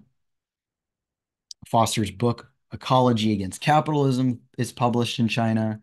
Then we have the Claremont Forum on Ecological Civilization. In 2007, the Chinese government first proposes to build an ecological civilization. And then by 2010, ecological Marxism gains popularity. John B. Cobb delivers a speech, which I read earlier. By 2012, ecological civilization is written into the Chinese constitution. And then in 2013, Xi Jinping is elected president, and he is the current president of China. And a lot of people think that ecological civilization is a Chinese idea. Not really, though. So here we have John Bellamy Foster, who is the editor of Monthly Review, which is it's a publication founded in 1949. It is the longest continuously published socialist magazine in the United States. John Bellamy Foster revised Marxism to include the idea of metabolic rift. And he began his career as an environmentalist and later became a Marxist, but he's a lifelong environmentalist. So the last clip I'll show for today is Foster basically explaining how he turned Marxism, how he transformed Marxism. So he basically says all of it out loud. So this is really important to watch, and we'll get some perspective on what has happened. The 1980s, especially the late 1980s. Remember, Gorbachev had come into power in the Soviet Union, Chernobyl in 1986, and it became the general notion that Marxism was anti-environmental, and that it was Promethean, and that Marx himself was a Promethean and anti-ecological thinker in many ways. This became the prominent view even among the left. And then even more prominent in many ways, at least initially, was Ted Benton's Marxism and Natural Limits, which came out in 1989 in New Left Review, same year as the fall of the Berlin Wall. And it argued that Marx in many ways was inferior to Malthus from an ecological perspective, because while Malthus had dealt with natural limits, Marx had not, and that Marx was a Promethean thinker. And what was happening at this time is that eco-socialism arose to prominence in the late 1980s in a view that distanced itself from Marx. The general view was, well, we had to create a red-green perspective that was somewhat eclectic, because the argument was that what Marx had offered was an analysis of labor, but that we had to take our notion of ecology from the mainstream green movement and then merge the two together in a sort of hybrid fashion. And some of us started to look back at Marx's own work. And I did, in the mid-1980s, I was asked to write a piece for a German dictionary and started looking back to the deep structure of Marx's analysis with respect to materialism and ecology. And in 1999, Paul Burkett wrote Marx and Nature, which explained that ecology and nature was really integrated into Marx's value theory in quite definitive work. And Burkett and I had been working together. We were both on the board of Capitalism, Nature, Socialism. And in that same year, I wrote my article, Marx's Theory of Metabolic Rift. And I had decided it arose out of his materialism and that Marxists had lost sight of what materialism actually meant for Marx. So this created what we call second stage or second generation eco-socialism. So we can hear John Bellamy Foster directly says that he just decided that the Marxism was meant to be compatible with ecology, despite evidence to the contrary. That these folks, so he refers to Ted Benton, who wrote in New Left Review, also something that came out of the Congress for Cultural Freedom in 1989. Benton writes, "Finally, I shall return briefly to the exegesis of Marx and Engels on these questions. A productivist, Promethean view of history is widely attributed to them. While I remain to ecological critique of their work, it is also necessary to recognize the basis for another quite different reading in which their explicit or tacit acknowledgement of some of these ecological arguments may be emphasized." Now, keep in mind, as we learned before, ecology was an emerging idea in Marxist time. Ecology didn't even take root as a legitimate science until well after World War II. So there's no way that these guys would have been like thinking of it as some sort of respected school of thought. What these guys are doing is transposing their own ideas and their own respect for the school of thought that is like ecology and reading it back into Marxism, despite them being actually pretty vocally opposed to some of the underpinning ideas of ecology. So he writes, Marx and both Engels and Marx do also have ways of characterizing the future society which deliberately avoid the triumphalism and the utopianism of the productivist account. One very striking example is also provided by Engels. So Engels writes, "Thus, at every step, we are reminded that we by no means rule over nature like a conqueror over foreign people, like someone standing outside of nature, but that we, with flesh, blood, and brain, belong to nature and exist in its midst, and that all our mastering of it consists of the fact that we have the advantage over other beings of being able to know and correctly apply its laws," which I find to be a very agreeable sentiment, that we alone as human beings know how to apply the natural laws. But someone like Ted Benton sees this as supporting his argument. Again, the following passage from Marx is easily read as confirming the Promethean view of a historical struggle to subdue and control the forces of nature. With his development, this realm of physical necessity expands as a result of his wants, but at the same time, the forces of production which satisfy these wants also increase. Freedom in this field can only consist of unsocialized man, the associated producers rationally regulating their interchange with nature, bringing it under their common control instead of being ruled by it as a blind power. But, writes Benton, if we read this passage as postulating not the bringing of nature under common control, but rather interchange with nature, then it is quite consistent with the idea of a form of interaction with nature which integrates ecological self-regulation within its intentional structure. So it's a very flimsy argument that these guys are bringing forth about Marx and Engels being in favor of their ideology. Here's another example of Foster and Paul Burkett writing about Engels, who took great umbrage with the second law of thermodynamics. They write, ever since Nicolas Georgescu-Roegen, who's a big influence on the degrowth movement, wrote his magnum opus, The Entropy Law and the Economic Process, the entropy law, or second law of thermodynamics, has been viewed as essential to ecological economics. Some leading ecological economists have gone to extraordinary lengths to separate at birth the Marxian and ecological critiques, and then to deny any direct relationship through a series of disconnects. A, Marx and Engels' own integration of thermodynamic concepts into their analysis is simply ignored. B, circumstantial evidence is offered to suggest that Marx and Engels actively rejected some of the crucial discoveries in thermodynamics in their day. C, it is alleged that Engels went so far as to cast doubt on the entropy law itself. And D, the fact that the early developments in ecological economics occupy the same intellectual universe as Marxism is downplayed, if not deliberately obfuscated. So these guys think it's a conspiracy theory.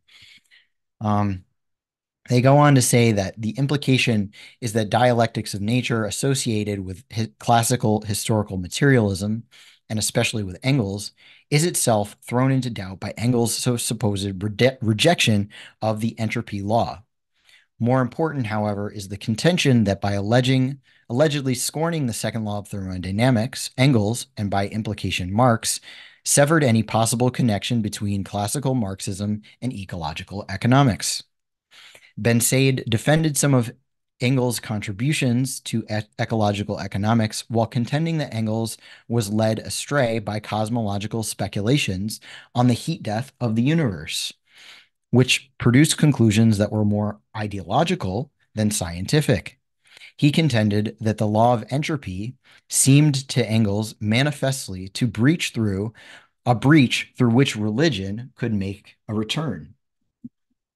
So Engels writes, in Germany, the conversation of natural forces, for instance, heat into mechanical energy, has given rise to a very absurd theory that the world is becoming steadily colder, and the world is becoming, and that the temperature of the universe is leveling down, and that in the end, a moment will come when all life will be impossible, and the entire world will consist of frozen spheres rotating around one another. I am simply waiting for the moment when the clerics seize upon this theory as the last word in materialism.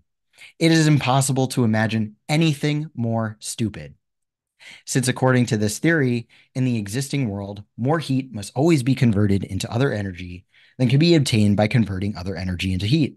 So the original hot state out of which things have cooled is obviously inexplicable, even contradictory, and thus presumes a God. Now, this is an atheist argument against this very ideological, anti-scientific idea. Newton's first impulse is thus converted into a first heating. Nevertheless, the theory is regarded as the finest and highest perfection of materialism. These gentlemen prefer to construct a world that begins in nonsense and ends in nonsense, instead of regarding these nonsensical consequences as proof that what they call natural law is to date only half known to them. But this theory is all the dreadful rage in Germany. So say what you will about Marx and Engels, but I don't think that they liked the entropy law. I don't think that they, there's some credit is due here where they did actually speak out against these things, which they're now these sophists like John Bellamy Foster and John Cobb have basically revised history to include these ideas, which they outright rejected. By 1991, German sociologist Rainier Grundmann was able to make the rather sweeping observation that orthodox Marxism has vanished from the scene. Leftism has turned green, and Marxists have become ecologists. So now we know how orthodox Marxism that was pro-labor, pro-industry, pro-development, anti-Malthusian, pro-humanity became this: Marx and the Anthropocene, degrowth communism. This is, there's a lot here, but it's, I tried to condense it to the most important things about how we get Marxism as a philosophy that is pro-worker, which is now becoming something that's used to promote green ideology, green Malthusian ideology.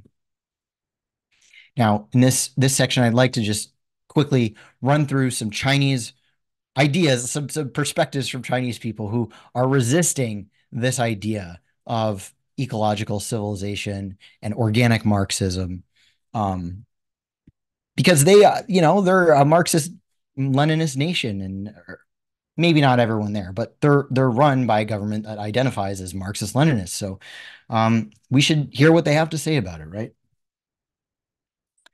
So this is from an article written by Jihe Wang, who is defensive. This is one of the people who is pro ecological civilization and organic Marxism, but he has written openly about the criticism that these ideas have received. So he writes, "Organic Marxism, a new development in the history of Marxism, has elicited a scrutiny in China. Beyond merely being considered absurd, it has been accused of curbing China's development on the pretext of ecological motivations, weakening China's dominant ideology by introducing ideological competition, and enabling religious infiltration by promoting Alfred North Whitehead's process philosophy and constructive postmodern philosophy, which are religious in nature." I agree. As a new theory, organic Marxism inevitably prompts attacks from some fundamentalist Marxists. In these attacks, organic Marxism was accused of the following offenses: enabling religious infiltration by promoting Whitehead's process philosophy and constructive postmodern philosophy; two, propagating process philosophy and theism by publishing articles and books in China; three, curbing China's development on the pretext of promoting ecological civilization; and four, weakening China's dominant ideology by propagandizing organic Marxism. So this again is written by the same two people, acolytes of John B. Cobb, writing in John Bellamy Foster's monthly review. They wrote, "Deeply influenced by Western modernity, China has predominantly accepted anthropocentric worldview values, which regard human beings as totally different from the world of natural things, and accordingly treats the world of nature as a world of objects. The value of natural things lies merely in being used for our purposes." So they're saying that China is guilty of the same thing that the West is guilty of, which is putting human beings above all other living creatures, which is usually seen as a Christian worldview. This worldview and its resulting values have infiltrated the mainstream ideology of modern China, both in Mao's period and Deng's reform period. For example, during Mao's regime, the lyrics of one of the most popular folk ballads included the lines, "There is no Jade Emperor in heaven. There is no Dragon King on earth. I am the Jade Emperor. I am the Dragon King. Make way for me, you hills and mountains. I'm coming." So they accuse this of being too anthropocentric, taking away religion that kept the peasants in their place. They say, you know what? Screw these mystical religions that are keeping us impoverished. I am here now. I make way for me. I'm a person. But they see this as too anthropocentric. They meaning these people who are very pro-ecological civilization. They go on to say, since Deng's reform period and reform and opening up period, an anthropocentric worldview and values have spread throughout China. And they say this is a bad thing. For Pan Jiazeng, a scientist and former general engineer in the Ministry of Water Resources and Power, Chinese people don't allow rivers to flow freely. We launch a grand water conservancy construction unprecedented in world history in order to march towards reforming and controlling nature despite all setbacks. In his eyes, what the Yangtze River delivers is coal and oil. He adds, if we allow the water of the three gorges to flow freely for 100 years, it is equal to the outflow of 50 million tons of coal and 2.5 tons of petroleum. To Pan, the Yangtze has only economic value. Its use lies merely in producing electricity for human beings. The river's irrigation of farmlands and woods, spiritual nourishment of the people, and beautification of the earth for thousands of years is totally irrelevant to him. So these people see it as a bad thing that China wants to develop, and that they think actually the human use of nature is more important than nature in of itself. These folks go on to say things like helping the Chinese people revalue their own traditional ecological wisdom is something that is important. They give the anecdote of besides ecological wisdom, China has a long history of environmental protection practices. It is one of few countries in the world which can be said to have a long history in drafting environmental protection laws and regulations. According to Han Feizi, a classical philosophy book written at the end of the Warring States period, anyone who dumped trash on public roads received a cutoff, the loss of a finger as punishment, a common penalty that existed under the law of the Shang dynasty. That means China had enacted environmental protection laws relating to punishing reckless dumping of trash and solid waste as early as 3,000 years ago. This ecological wisdom and practice can constitute powerful support for ecological civilization in general and environmental protection laws in particular. So they think that cutting people's fingers off for littering is great ecological wisdom and is a good thing, and they want to bring it back. Very strange. They also have they're also promoting all kinds of eco sabotage as well. So we see the same thing they're trying to push in China of promoting development. For instance, in late October, more than 1,000 of 2012, more than 1,000 residents of Ningbo in Zhejiang province took to the streets protesting the local government's plans to expand a petrochemical plant.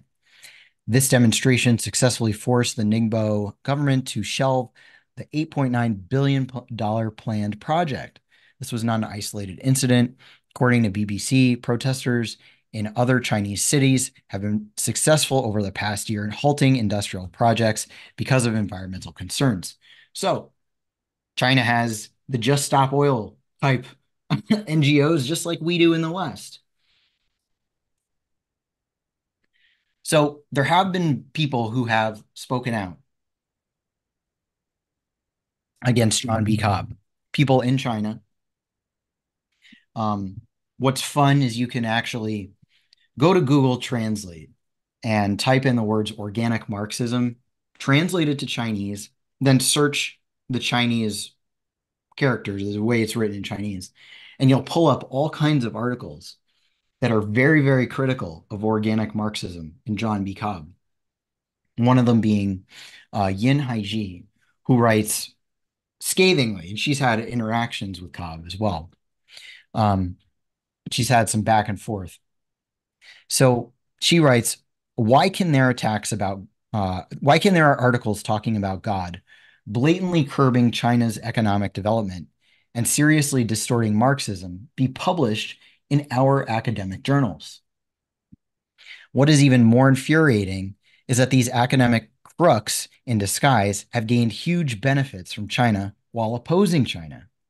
For example, Harbin Institute of Technology, where she works, hires Clayton, who works for Cobb, as chief academic advisor, and the salary is $100,000 per month. Harbin Institute of Technology introduced Wang Jihe and Fan Meijun, who we mentioned earlier, full-time according to the 100 Talent Introduction Plan. The salary is the salary of second-level professor. By the way, this is translated from Chinese, so it sounds it might sound a little off. The salary is the salary of the second-level professor, the post allowance of the second post, and the annual income of each person is more than 200,000 yuan. They can stay in the United States without having to work at Harbin Institute of Technology, just publish articles in the name of Harbin. And in the past 6 years, they have earned more than 2 million yuan from Harbin Institute of Technology. They are taking the tax money of the Chinese people, but they are importing religion into China, curbing China's development and subverting China's ideology, which makes every patriotic person in the know very sad. So isn't this interesting that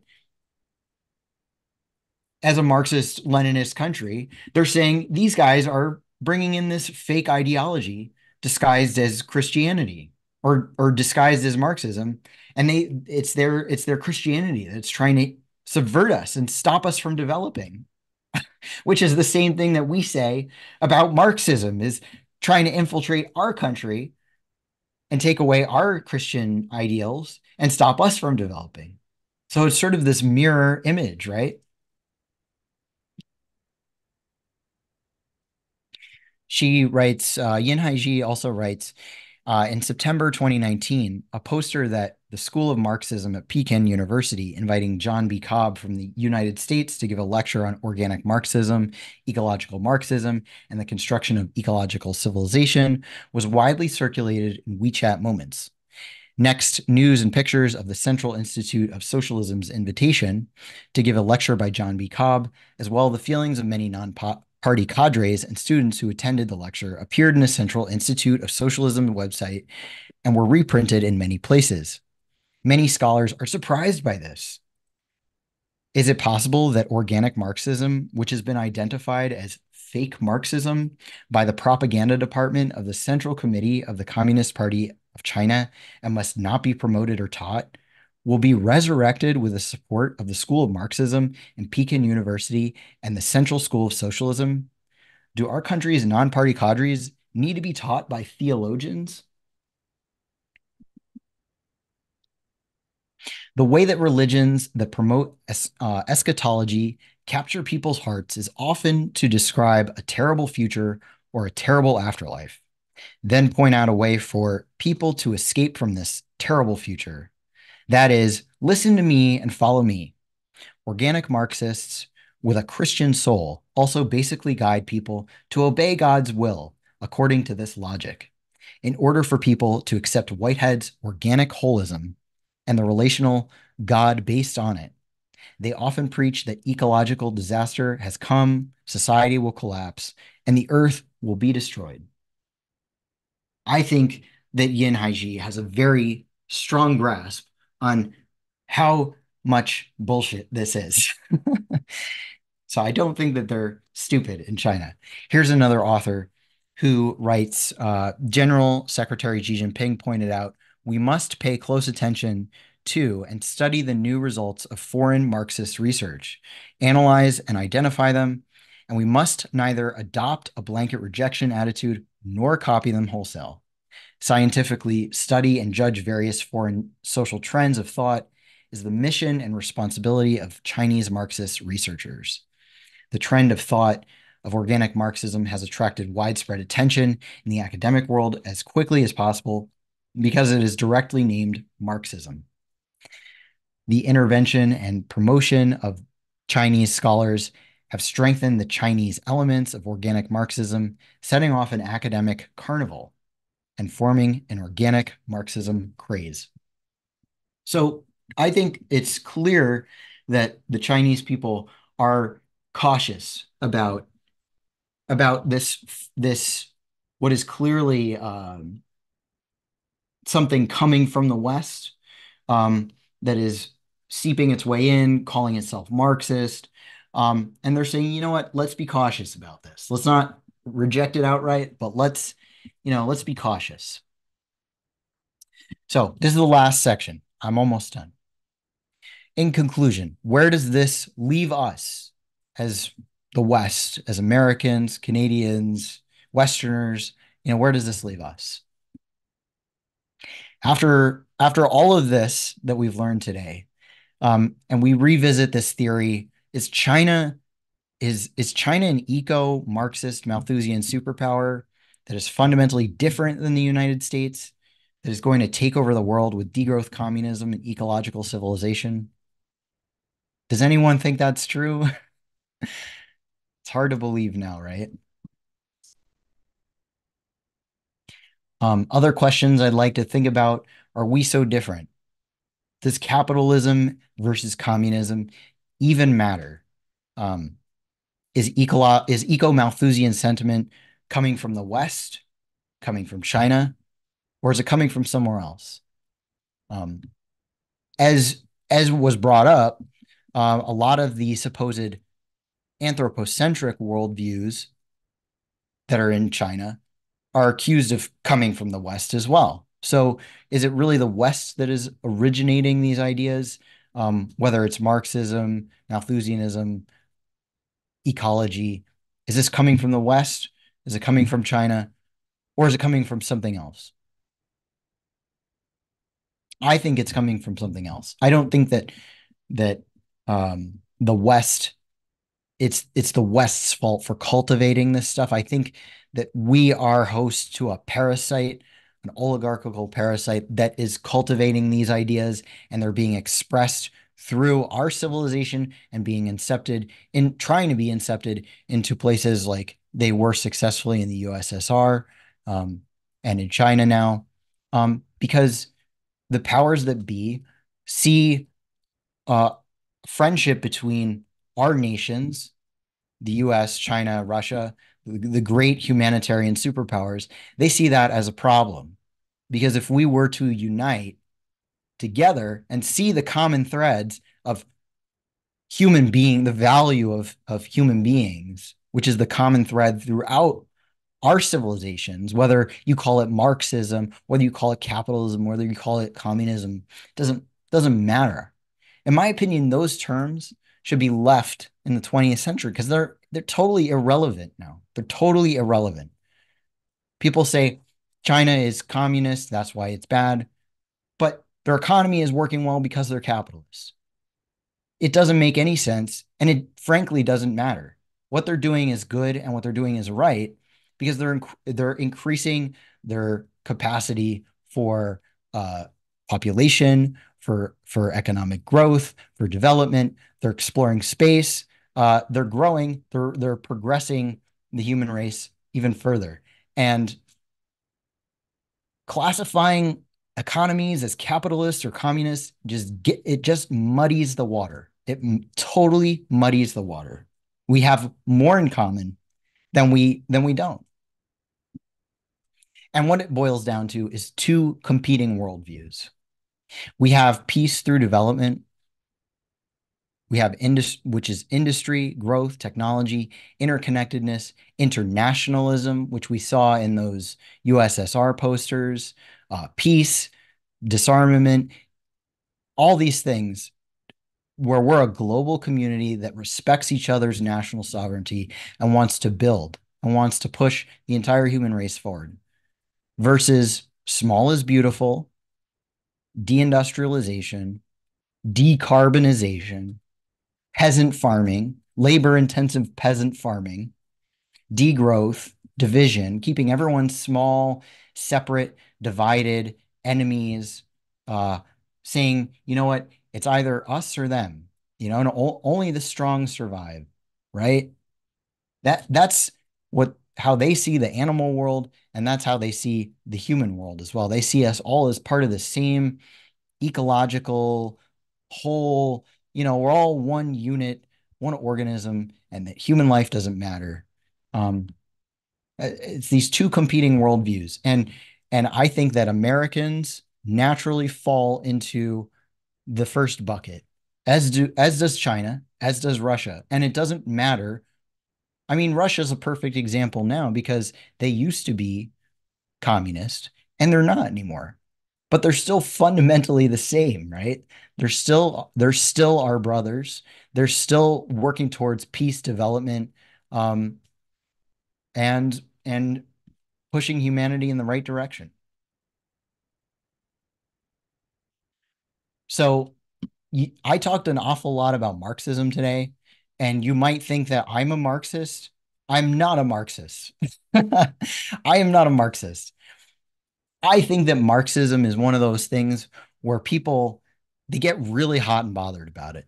And I think that it puts way too much emphasis on it because really I think that he had some interesting ideas and I've read about them. I've read Marxism, and I think there's some interesting ideas there, and I think he had some compelling ideas. But he had some deep fatal flaws as well. I think materialism has some deep fatal flaws. Its embrace of Darwinism, its embrace of this idea that that the material reality is what dominates, what dictates how the world develops, which is not true. We are taking part in the creation of our universe, which is very clear if you look at it from a logical perspective. But this is the way that this is what irritates Marxists, is when you talk about that. They are very stuck on materialism and material development. And it is important. The material world is important. There are rules to how the material world develops, and did actually articulate a lot of those problems. But ultimately, I think that the American system, which is not just capitalist, it's not socialist, it's not any of these things, it's not Marxist. I think the American system is a much better theory of change, economic theory that Americans and Westerners can look to for inspiration, which is an organic form of thought that has come out of our civilization and isn't just something that's being, you know, dictated to or transmitted to us from some foreign entity, right? So Marxism is again, it's Marx and Engels. I'll give them credit for saying some of the right things and being against, things like the second law of thermodynamics and Ernst Haeckel and some of the Darwinist ideology.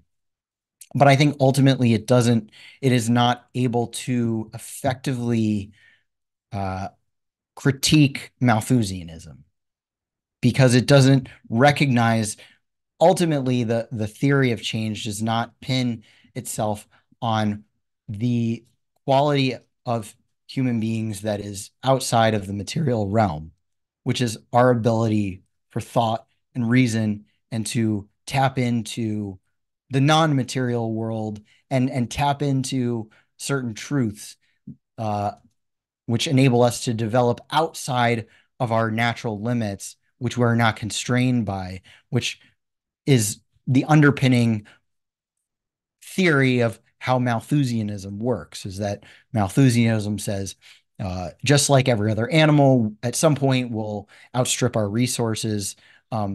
That's never been true for human beings. It's never been true, but Marxism doesn't have an effective way of combating that ideology, which is, I think, why it's been able to be absorbed into neo-Malthusianism as we see it today. And I think what we should look to a lot, and a pioneer in debunking limits to growth and neo-Malthusianism and ecology is Lyndon LaRouche, who was a great American. He passed away a few years ago. But he started as a Marxist. LaRouche was a Marxist in his early days, but he was actually in real time identifying how the left was becoming a controlled opposition for the deep state, basically. He basically identified the New Left movement as being basically a covert CIA operation. And for this, the left has, to this day, sees him as a complete enemy, as enemy number one. And any association, this is why what's funny is, like, I say, I'm not a Marxist, but a lot of people think I am because I'm, open to the ideas of Marx, but they get mad at me. Actual Marxists, they get mad at me because of my affiliation with LaRouche. And that's because LaRouche has been one of the few people who's been able to actually strike at the ideas of neo-Malthusianism and ecology. He has a great quote in his book, There Are No Limits to Growth, which is a great book. I recommend it. If at any point we halt technological progress, the society foolish enough to do such a thing condemns itself to die. Now, and that is like something that is so true, was so true that we should have taken more heed of at the time, towards the end of the 20th century when degrowth was starting to roll out and we were deindustrializing. We're at a point now where we are so far beyond, we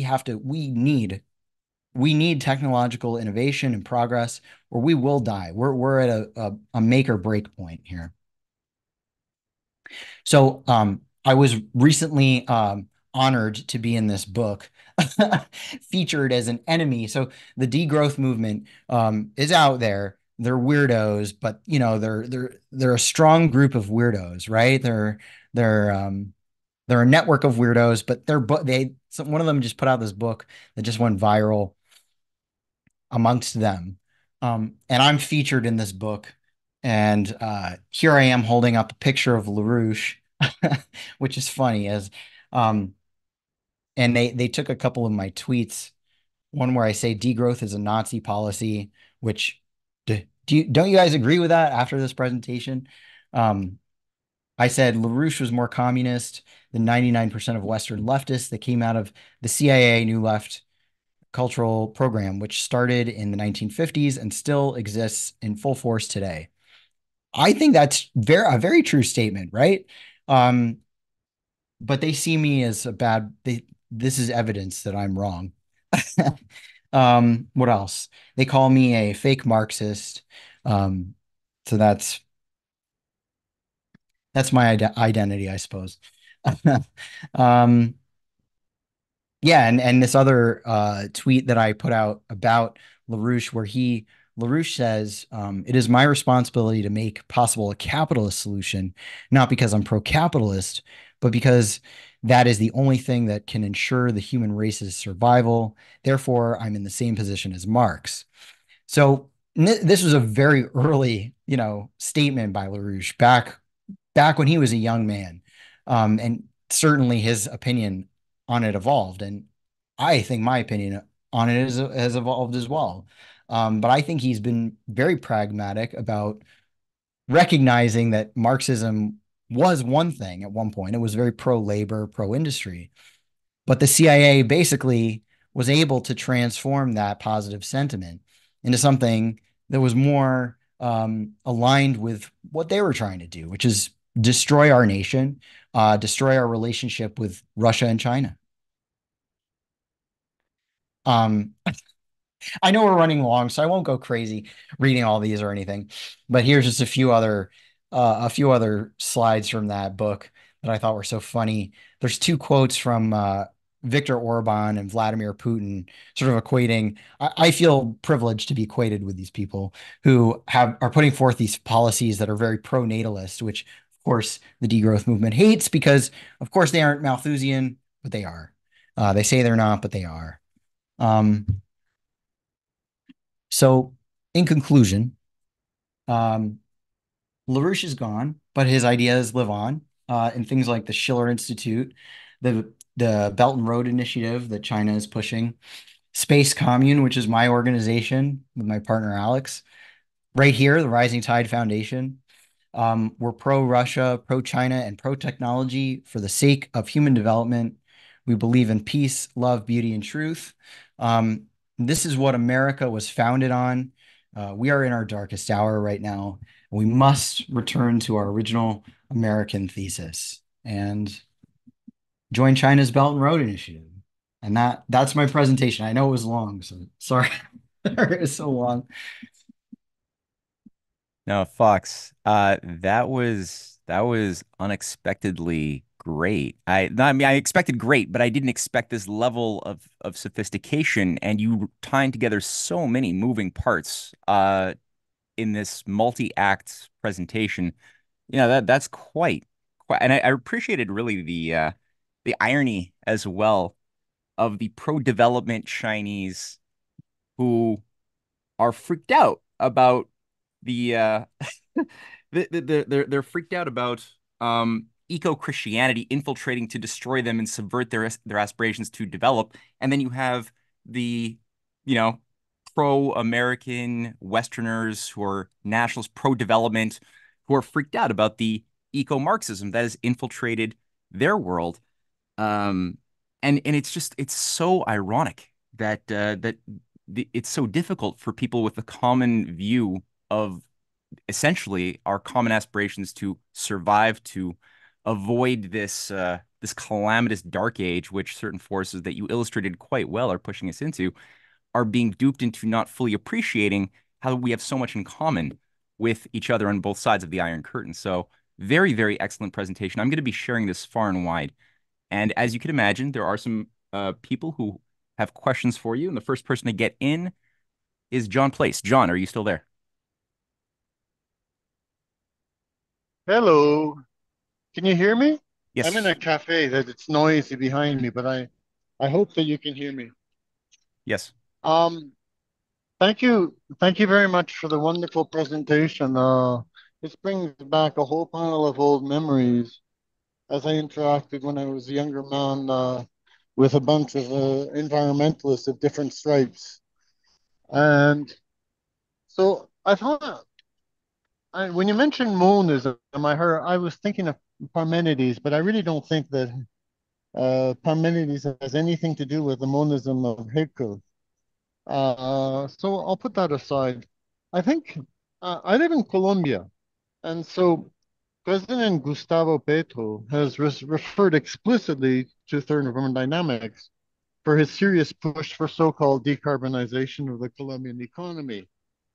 So, which is quite concerning. And our first minister of mines, she was an actual degrowth advocate. Fortunately, she fell on her own sword because she did something illegal and she was forced to resign. But I wanted to talk about the second law of thermodynamics.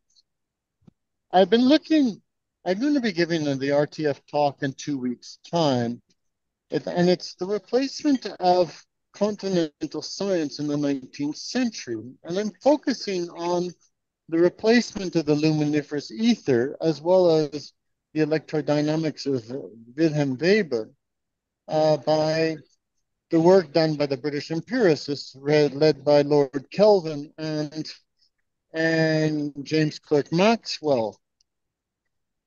Now, Lord Kelvin also happens to be the first to talk about heat death.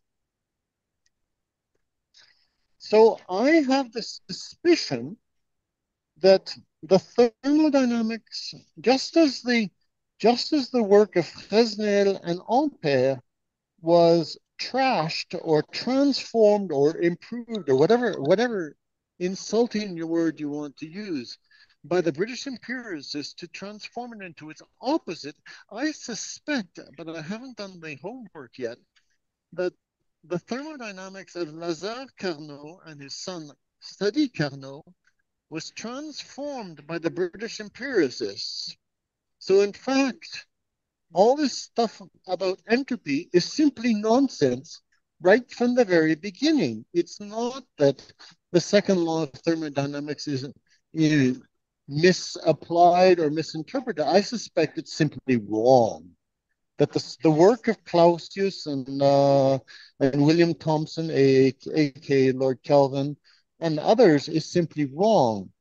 Remember, so the point was heat death was proposed by Lord Kelvin in 1851.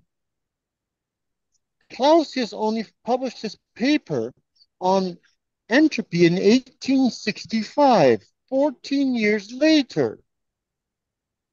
And the paper from 1850 that Clausius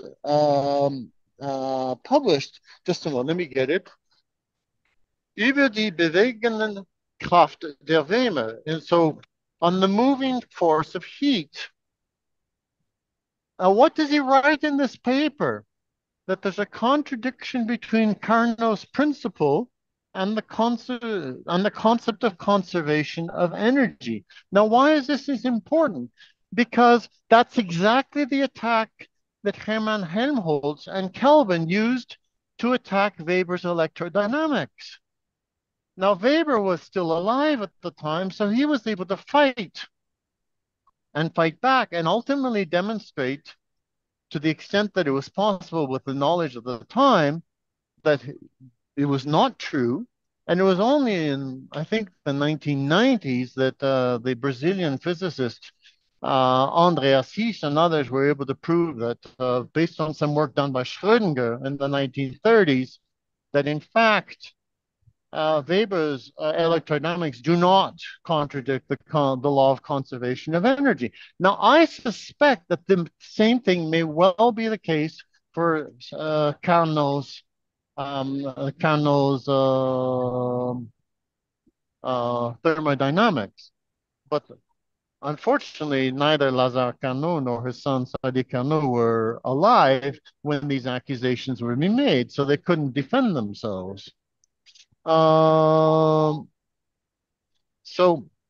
with respect to nuclear energy, one of the biggest problems historically about nuclear energy was this concept of nuclear waste. But there was this idea that fast breeder reactors would be able to take the nuclear waste from one generation of reactors and use it as the input to the next generation of reactors. And this was called the closed nuclear fuel cycle. Now, the Russians have solved this. They're putting it into practice. So they developed the BN 600 and the BN 800 fast neutron reactors in Beloyansk, and they're building the BN 1200, which is planned to be online for 2027. Now, for the moment, it's not used for the full civilian nuclear reactor, nuclear energy production, but it is clearly part of the project. It's no longer experimental technology. It's now proven technology. The point is that there's no valid reason for not using nuclear fission the future as a future massive energy source. The technology exists. Hmm. And let's let I think maybe that's all. oh yeah, go on. I think that's all I have in my notes. It's just everything that I heard in today's talks is like bringing back Murray Bookchin, John Bellamy Foster, pseudo-Marxists. I mean, I think it's clear that both the Chinese and the Russian are not dupes. They know exactly what these Western pseudo-leftists are all about. I agree. They may from time to time say the right words to pretend that they're in agreement and so on, but they're not dupes. They know exactly what the story is about. Yeah. Well, that's why I've been hesitant to even, this is a culmination of about 2 years worth of research, but part of me is nervous about that because I'm like, I don't want to blow their cover. You know what I mean? But I think it's important that from the Western perspective that we understand that as this weird demented mirror is being held up to make us think that, oh, no, what they're doing is bad and they're trying to infiltrate us with this green ideology. They think the same thing about us, or at least, they're weary of that being a possibility. But the truth is, they don't want to de-develop either. That like we're being kept kind of separate, and I'm sure the language and cultural barrier doesn't help. But it's important, I think, to see the root of these ideas, whether it be Christianity or Marxism or whatever. Pro-humanity sentiment can blossom through lots of things, right? And it doesn't have to be our way or their way. And there's only one right way. There's multiple ways to solve the puzzle. But as long as we're still working towards this same ultimate good and truth that is universal and not something that is relevant to any historical period, that you can look at back at any point in human history and apply the same laws, okay, well then you're getting you're tapping into the correct laws and what you want to call them. If you're saying, oh, we're being infected by theology, oh, we're being infected by atheism, it's, it's just cutting the same pie a different way. Mhm. But Well, I'm thanks. glad that I brought up a lot of it was a lot of ideas. So I'm glad that I think this is a good audience for that though. It's Yeah, sometimes thanks a it's a lot. lot to cover. I'm Yeah, looking no, forward to hearing what you have to say too in your presentation. I was going to say that that worked out Thank quite you. nicely as a little bit of a plug for everybody to tune in 2 weeks for John Place's presentation upcoming, and I think as well, like I'd like to see, there's so many leads, my God, that you raised, but like the nature as well of this break, this battle within China, within the highest levels, in that was it seems to really have come to a head in 2010 and 2012. I was not as appreciative as I am now for some of those elements because we often just get shadows. We don't get to be privy to. We're not flies on the wall of these back channel, backroom discussions. Um, but it did strike me that I did a research paper a while ago on a disciple of Gregory Bateson, the MK Ultra operative, who was named David Hawk, who runs the Society for the Eternal Feminine, who was brought in to the Politburo back in 2007. And he describes, he's very Tavistockian, but he describes how he was meeting with the Central Committee members and how he was really making a case that they should scrap Confucius, go with Taoism. That's the only future for China, and he was just going at length. And this organization has like something like $500 million that that they've been bankrolled with, where they've been taking these princeslings, like these girls who are going to inherit huge wealth, because of the one-child policy. You got a lot of these girls in China, and they've been bringing them into resorts in Texas and California to be essentially brainwashed Hmm. around some weird, like their websites are very strange, like using all of the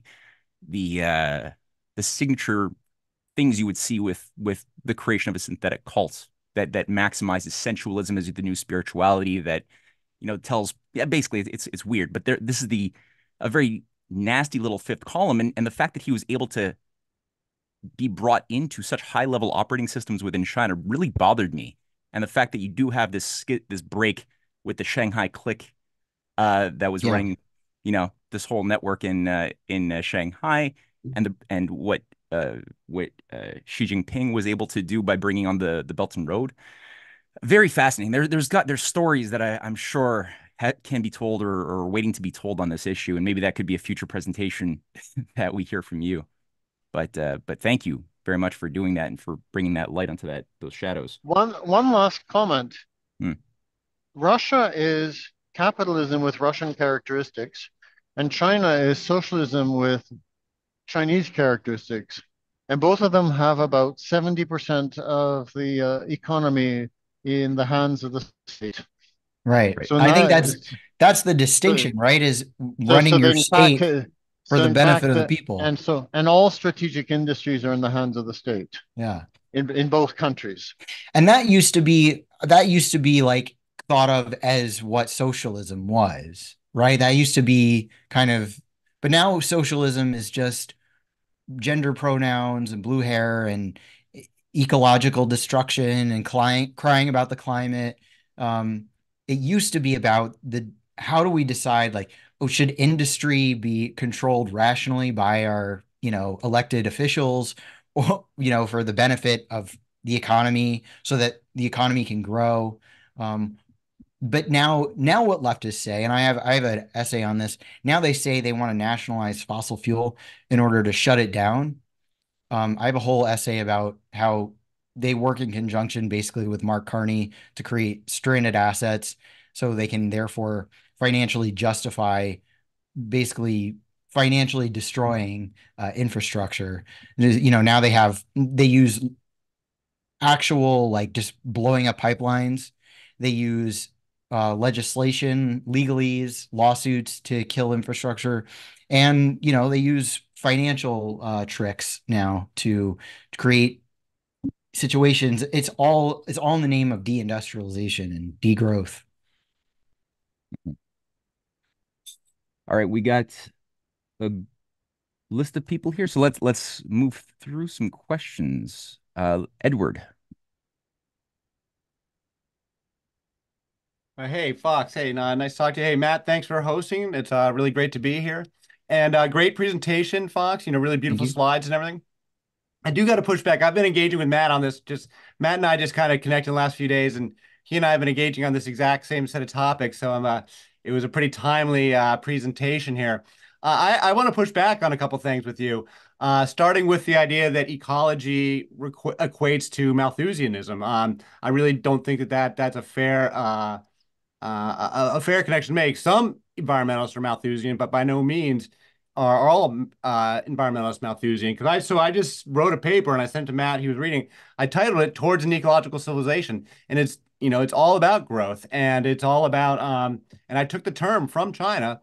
And it's not a pagan term. It's a Chinese Confucian term, and it's a reflection of a return to traditional Chinese spirituality that Xi Jinping has been leading, that has been a huge improvement over the mistakes of Mao, of his harsh anti-spirituality that led to the massive disaster and mass murder of the Cultural Revolution. They're going back to traditional values, of which ecological civilization is a traditional Chinese value.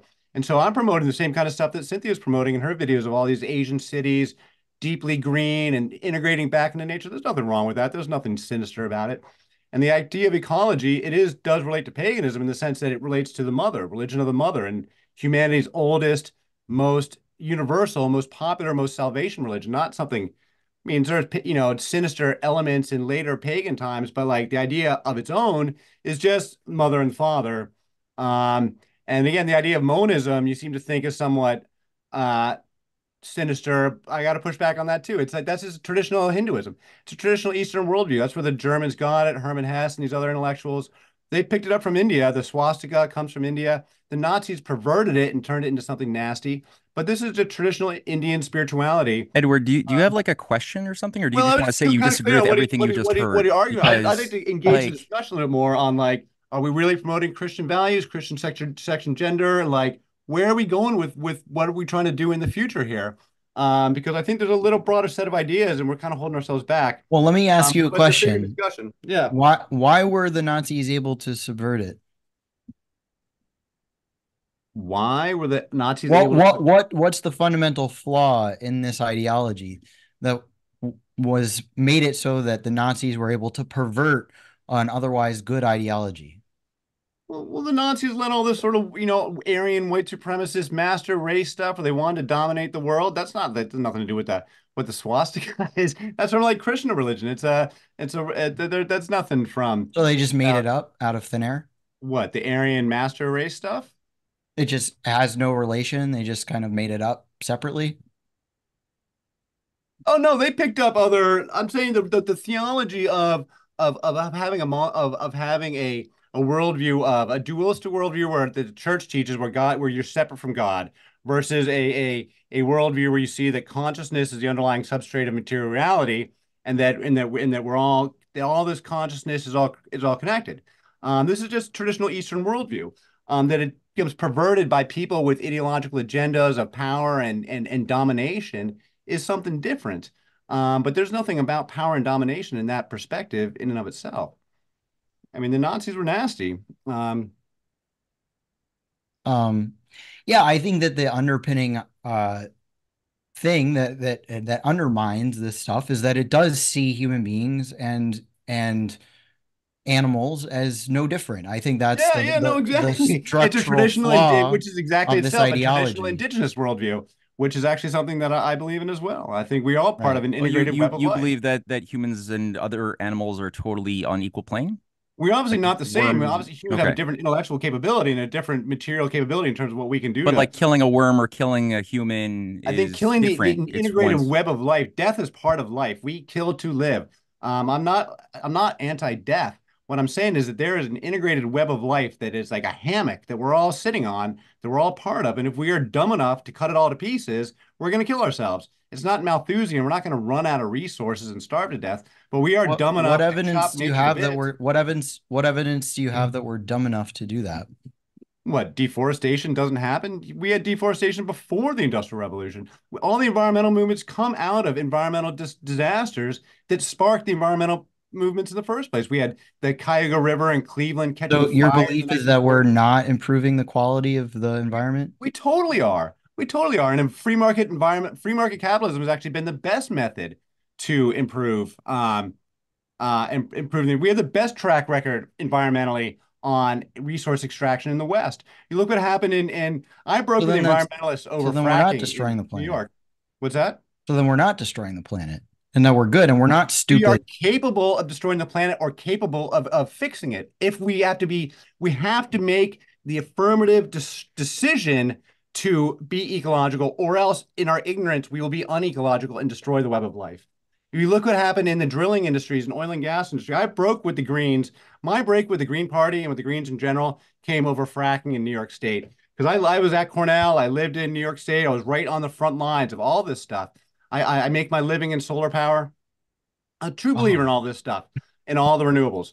And so, but you're laughing. So It's just a funny coincidence. I'm in New York as well. yeah, I saw that on your website. Where in New York are you? I'm in the Hudson Valley, Well, Kingston. I spent most of my adult life in Ithaca. I was there for much of my life. And deep green, and as you know, it's like the most deep green, off the charts, lefty community, and to the Yeah. left of Berkeley. I mean, it's the most lefty town in the entire freaking country, as far as I know. Yep. And I broke with them over fracking. It was that was the heartbed of where the anti-fracking came along, and it came out of Cornell. A lot of the academia comes out of Cornell. Bob Howarth, the guy who's running the methane satellite stuff, he's out of Cornell. I've met that guy. Um, so I was originally anti-fracking because when they first came along, they botched all the work. We go back to Dimmock, Pennsylvania in 2007, 2006. There were real problems because the first wave of drilling that came through, they were irresponsible. They didn't know what they were doing. They ran roughshod over the communities. And when they screwed things up and made real problems, they made people sign NDAs and try to sweep it under the rug. And everybody got pissed off for good reason. But then what happened was industry responded. The regulators responded. The beauty of American oil and gas industry is that it's not nationalized. And so it's like a million subcontractors. And so you swap out one lousy subcontractor with a different subcontractor who can do the work better. I'm so sorry, Ed. We've got All right, about that's 12, fine. But we 12 got to people take it on up the another list. time, Fox. We got a lot of stuff. Well, sure, we'll have a debate sometime. Yeah, we could, that's good. Thank you. All right. Do we go into the next question, Fox, or do you want to say anything else? Or next question? Yeah, keep going. Next Yeah. question. All right. So Lee, you still there? Yeah, I'm here. Can you hear me? Yes. Yeah, no, so I just thought of something on the topic of talking about an effective Marxist critique of the green agenda, where it comes from more of a material standpoint as opposed to some of the examples you were using. It was slightly more, they were just equating it to Christianity, which I thought was kind of strange because usually when I hear the Marxist critiques, they don't typically like that. That's not usually where they go. They don't go into like a more spiritual assessment of it. So like there's one author, which if you haven't heard of him, you should definitely check him out. He's in China, Hu Mao Ren. He's a professor at the School of Marxism at Beihang University, and he's also a director of the Chinese Dialectical Materialism Research Association, Beijing Philosophical Society, and he also works at a pretty high-level strategic think tank in Beijing. And something he said, and I translated it to English, he said, in the face of China's rise, developed capitalism overseas has used the so-called environmental and ecological protection movements to obstruct China's construction and development. Under this banner, it seems that there's no relevance of class interests, but simply for the survival of human beings. But in reality, the use of such a banner is very vicious in obstructing China's construction and development. Western imperialists have moved a lot of environmentally destructive businesses to developing countries, and their own lives are less affected by the destroyed environment. But they do not allow the Chinese people, as well as other developing people, to have a better life. And they hope that they should always be at the top of what they call the so-called human food chain. This is why they keep on appealing and demanding that for the sake of environmental protection, for the sake of ecological protection, the developing countries at large should not develop heavy chemical industries, and they should not allow their own countries to be on par with the capitalist countries so as to enable their own people to attain a higher standard of living. And then the last thing is, what China is doing now is conducive to the construction and development of the country, as well as to a better, healthier, and happier life for its people. The Western bourgeoisie seems to be powerless to do anything about this except to do bad things that are detrimental to others and to themselves. So I just wanted to share that one as well, because it kind of shows that there's like people in China right at the top of the Marxist field of study who are also calling this out too. Yeah, absolutely. No, absolutely. And you don't even have to go to China. You look at the hypocrisy of the environmental movement, which is they don't embrace nuclear energy, which is, among its many other benefits, has a very small footprint. For the amount of power it produces, it takes up a tiny amount of space. Very little waste, no emissions, So the fact that the environmental movement rejects nuclear energy is in itself an obvious contradiction that environmentalism is basically a tool to it's not actually about caring about the environment. It's about undermining. It's used as a geopolitical tool to undermine China, Russia, developing nations, Africa. They want Africans to develop on solar panels. It's absolutely disgusting. Yeah, totally. I'll share the link to the article in the chat as well. And he talks in it about the nuclear stuff too. And that's another point he makes. I wasn't going to read the whole article, and he says how stupid that is. It's like, if they like the environment, why do they hate nuclear? And then meanwhile, China's building like nuclear powered freight ships now, like those giant container ships. They're putting them out on nuclear power, which is crazy. Yeah, that's the funny thing. I have a lot of friends who are nuclear advocates in the United States, but they're very anti-Russia and China. I'm like, if you're a nuclear advocate, you should love Russia and China because they're like superheroes in the nuclear sphere, but they can't get past that sort of like Western hegemony and that worldview of like being anti-Russia and China is like it's so hard to break through that. But yeah, please send that article. That sounds cool. Yep, it has just been sent in the chat, and it will be available when this video is up on YouTube, as will be available all of the associated videos that you mentioned as you were speaking and delivering your lecture. That is all going to be, for those listening on YouTube, available in the description box under this video. So the next question goes to History Man. Yeah, hey Matt. So you're hearing my voice for the first time.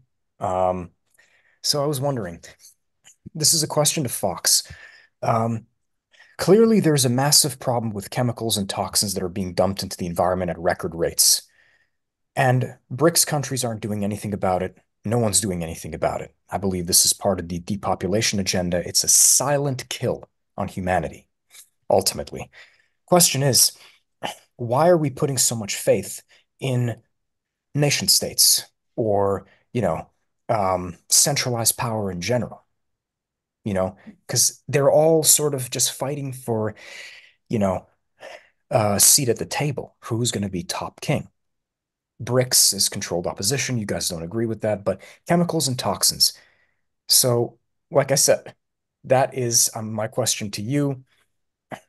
Um, do you think there's a serious problem with that?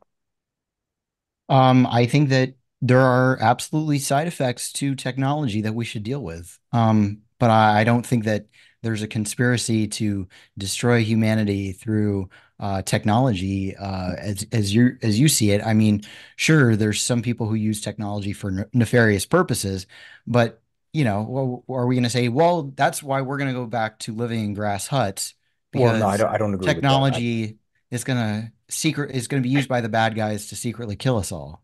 Well, that's not what I'm saying. What I'm saying is this: I don't agree. I like technology, but I just don't think it's good that it's used in the hands of centralized power. Well, centralized power can be used for very nefarious purposes, just like technology. Matt has pointed out before, which I think is brilliant, is that government is a form of technology itself, and that it's only as good as how we use it and how we build it, Yeah. and what we use it for. So, centralization of government can work really, really well in optimizing the economy in acting as a conductor to an orchestra and creating a better paradigm for smaller local economies, right? If the big economy is working and the central nervous system is working, then all the smaller parts can work better in concert as well. So this idea that we all have to decentralize is the solution and that centralization is automatically bad. I think that is throwing the baby out with the bathwater. Because it's saying that any potential for bad is a reason to never do anything that could bring us to the next level, which again is like nuclear energy, right? Nuclear energy, you see the same repeating pattern throughout everything, right? Is that Yeah. yeah, when things are big, they can go wrong, but they can also be an immense power for good and then bring us to a higher level, Yeah, I'm harnessing not nature. opposed to nuclear power at all. I'm actually in Good. favor. Actually, Yeah. Lee has a very good point. Monopolize private interest or central power too. Yeah, that's a good point. Not just the state, that is true. But however, I was actually also thinking that um what was I gonna I was forgot what I was gonna ask. Oh yeah, so basically, if Fox, have you ever heard of a guy named Jesse Zerwell? Um, No. hmm, very smart guy. Or Riley Wagaman. In fact, Riley Wagaman is a very Hey, good. history man, like I appreciate you asking a question and sharing some points of disagreement. That's good, but I mean, at the end of the day, just simply we're not here to start promoting all sorts of other voices who would just completely disagree with all the points that Fox just said. Not They're necessarily. they Riley would. would No, I mean disagree. these are people who completely they're black pill to the extreme and disregard all of the points that Fox has just developed with a lot of rigor. So why would you just choose to go in and just start doing that? This is a Q&A period, discussion period. Let's do Yeah, that. you're right. Yeah, I Thanks. was just trying to bring up another person in the media who actually lives in Russia. So Yeah, there's a lot of people who live in Russia who disagree with Riley Wagman. like GRU Tim Kirby. What? There's a lot of Never. people in Russia who disagree with Riley Wagaman, Yeah. who's ignoring a lot of spectrums of reality when he's making his very black-pilled analyses. And we've talked about this ad for a long time. So please, like, have a bit of respect for the medium. You know exactly what the position is, and everything he's saying is completely, it's just going against everything. Like, he's basically promoting a worldview that ignores everything that Fox just laid out. I agree with a lot of what Fox said, though. I'm aware you agree with a lot of what he said, but you seem to be a bit confused and you don't see a point of disagreement. The fact that you would bring up Riley Wagaman and all of these other things, no, it means that there's some blind spots here that you're or just history man, please. I bet. Okay. Uh, Louis, are you still there?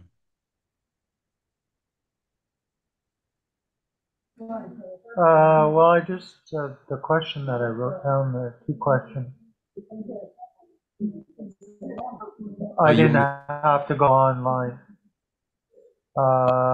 What's your definition of pagan? Like, does it include a country dweller, rural person living there? This is the Fox. you're asking if his definition of pagan is synonymous with country dweller? If it includes, or if that's how it's defined. Yep. No, I've heard that posed before, but no, when I talk about paganism, I'm talking about worshiping the natural world and having, like multiple gods and not the religions that are sort of pre-Christianity, pre the Abrahamic religions that but pre-Platonic Platonism, things that see like basically just worship the natural, like the soil and the earth and the worms and the rocks, and just are limited to the physical world, and see that as sort of the spiritual, the where to draw spirituality from. But no, I've heard it referred to as just country people. No, I'd argue that in places like the United States, most people, most country rural folks are Christians.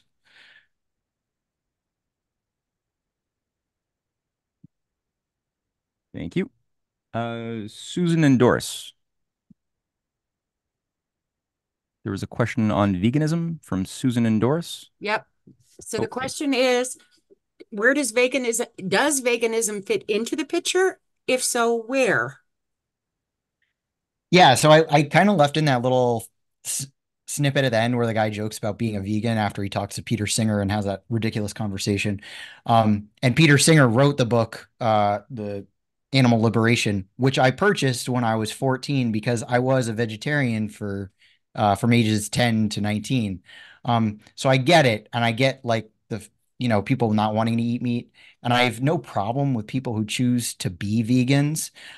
There's a difference between just choosing a diet based on what you personally feel is right for you, for whatever reason, health, beliefs, whatever. Um, and then political veganism, which is kind of a movement that became popular. Oh God, I would say probably like the same time period we were talking about today, late 1800s, early 1900s, where it became more about equating human beings with animals and seeing, eating meat as a way of punishing people. The perfect example, the perfect incarnation of this is PETA, People for the Ethical Treatment of Animals, who are political vegans, who see the suffering of animals as equivalent to the suffering of human beings. Yeah. And they think that like all eating animals, having pets, anything that humans do to interact with animals is bad. Okay. That's more what I'm starting to see around is that veganism. And it's like, it's different than vegetarianism. Yeah, well, vegetarian still includes eating animal products. So Yeah. the veganism is kind of an extreme form, and that doesn't mean that all vegans are like that. I have nothing against Right. people who just want to eat that way. It's like the political veganism. Yeah, but did political veganism start with this whole crew here? Like when you were talking about the eco, did political veganism start there? Is more what I I'm. got to dig into the history of it more, Okay. but I believe it did start. It might have actually been a British thing that started too, but it definitely started before Peter Singer. Okay. But he kind of popularized it with his book. Okay. Yeah. Thank you. Yeah. Yeah, no, I think the differentiation of political veganism it's a new term I've never thought about before, but versus like an authentic, because the question is always why are you doing something? What's your motivation? And the thing itself is usually, as a practice, neither good nor bad. It's your motive. It's what's in the heart that determines to what degree is it participating in this or that. But political veganism, that's a funny idea.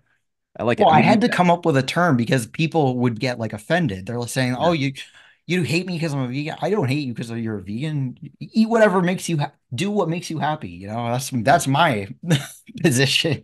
But when you start turning into a moral argument, that's where yeah, a moral political argument. That's where we start to go astray. Marilyn, are you still there? Marilyn Langoise. Yes, yes. Hi. Hey. Sorry, I'm cooking right now as I'm listening to this. Thank you for the presentation. I just caught the end of it, unfortunately, but very interesting what I did here. So my question is, how do we make sure that I don't mind technological advances. I use them all the time. I'm using them right now to participate in this meeting.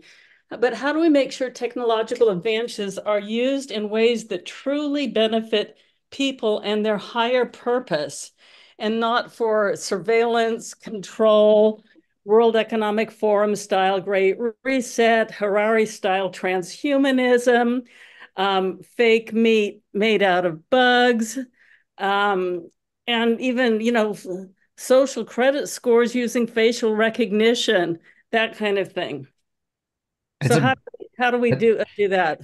It's a great question. And it's one that you have to always be asking, right? And it's probably one of the most important, if not the most important question. I think the answer to it is what Matt just said about veganism. Well, why? What are we using it for? Why are we doing this? What is the purpose of the technology? Are we doing it to advance humanity, or are we doing it to control humanity, right? Are we anti-Malthusian, or are we pro-humanity? And I think that's the baseline of not what are the material effects. That's important too. Sure, what are the results of what's happening that play out? But it always begins with why, and that's what separates us. That's why historical materialism is interesting and it's useful. But ultimately, we decide with our minds. We can decide ahead of time why we're doing something. We're not like my dog, just whatever happens in the world, he just has to deal with the consequences. We can think ahead of time, why are we doing this? What is the purpose behind this technology? Are we using it to better humanity, or are we using it to control humanity and reduce the population, or whatnot? And in a lot of cases, technology can be used in both, for both great good and great um, you know, nefarious purposes. So that's something where we can never really get lazy. And we always have to keep questioning, why are we using this? What's the purpose? And stay on it, you know? Is that a good answer? Thank you. Well, but that gets us into politics, and how do we, as people and citizens, have some influence over how this technology gets used, and also in a way that really benefits everybody, including those who are less well off, and doesn't just all go to enrich the few oligarchs that seem to be running things. So it gets into a political question too. Yeah, absolutely. I mean, and I think our government is only as good as the consent of the governed. If we allow things to happen without our consent, and we're being passive, and we're allowing for our society to be run in a way that is not conducive with, or goes along with our moral compass towards the good and towards truth and reason and beauty, then we're not participating in our society. We're not taking responsibility. And it's important for us to do that, and to we have to give our consent in order to allow these things to happen. I mean, it is a big philosophical question, right? I'm saying big things where it's like, what does that even mean in practical terms? You're telling me to go vote, And I think that the biggest thing that you can do, there's tons of practical things you can do, but honestly, I think one of the most important things is what we're doing today, which is learning the truth and the history of things, understanding things, picking apart things that may make you have like a knee-jerk reaction. Like I talked about Marxism, or this or that, or China, Russia, things that you've been trained by the powers that be to have sort of a knee-jerk reaction to. Say, no, you know what? I'm actually going to use my mind, and I'm going to learn what is truthful, what is reasonable, and what is good, because we all have that ability within us, but we're conditioned to think that we can't trust our own judgment and intuition. But once you start actually understanding reality for what it is, and history and the context of like where you exist in this historical period, and what led to this moment, you can then be more able to take action on the future, because you understand what led to the moment that brought you to today, and what role you play in that moment, in this moment in history. Thank you. Thank you. And nicely said. So just to let people know at 5:30. I've got an appointment, so we're going to have to round this out by 5:30, giving us a total of about 7 minutes. And I know Jerry's got a question, Monty's got a question. And then there's a couple of requests for follow-ups. So I sadly don't think that we can do all of that in this particular session. So let's go with Monty and Jerry. Let's get you guys in. Try to keep the questions short, and we'll have to round this thing out, unfortunately, for today. I'm sorry, Jerry. It's all yours. No, Monty was on first. Monty, go. Okay, thank you. Okay, I'll shorten this, even though you spurred a whole lot of thoughts with this. But very briefly, I appreciate your idea of not identifying particularly with either Marx or capitalism. I think it comes down to the idea of value, and how our economy is should be purpose driven rather than profit driven. And in light of that, I'd like to segue very briefly back to your comment on LaRouche. Today, I was on a Zoom call with a conference in New York City, uh, uh, giving tribute to LaRouche and the idea of the Oasis Plan. And there was a diplomat on there from Yemen. He was actually a counselor or advisor to the Yemeni Leadership Council. And he gave about a 10-minute presentation on Lyndon LaRouche. And his whole, basically, he made it very clear going back to the 90s that his ideas for the Silk Road, for the Belt and Road Initiative, for the World Land Bridge. As a matter of fact, on his backdrop, he had a World Land Bridge behind him for his presentation, and he held up a book on the Silk Road. And I think if you could comment on this, that my view of things is LaRouche and his ideas going way back to the 70s and 80s really laid the foundation for this idea of peace through development, on purpose-driven economy, on having a vision for the future. And if you would agree with that, maybe just comment on that, I would appreciate it. Yeah, out of anybody there's a lot of people I've come across as an anti-Malthusian, and I've always been an anti-Malthusian. Um, and I came across Marx, and Marx had some thoughts against Malthus.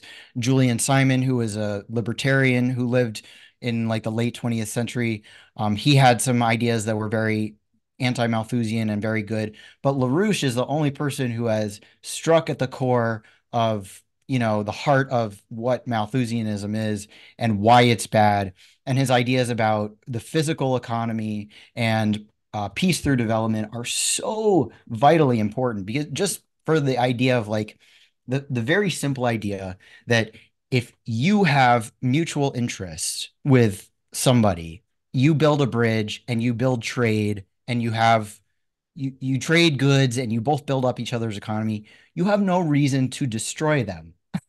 You literally have no reason to destroy them. Your life is better off with creating a partnership of win-win cooperation, which is what the Chinese use a lot. And that is just such an easy concept to grasp.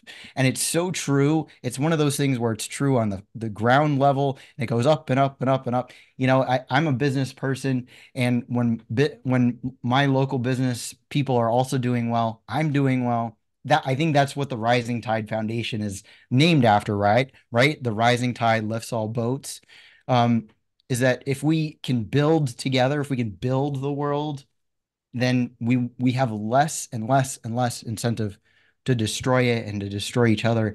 And I think those ideas are so powerful and so potent, and it can't be underemphasized the contribution that LaRouche made to the world as an American, and I think we should look to him for inspiration.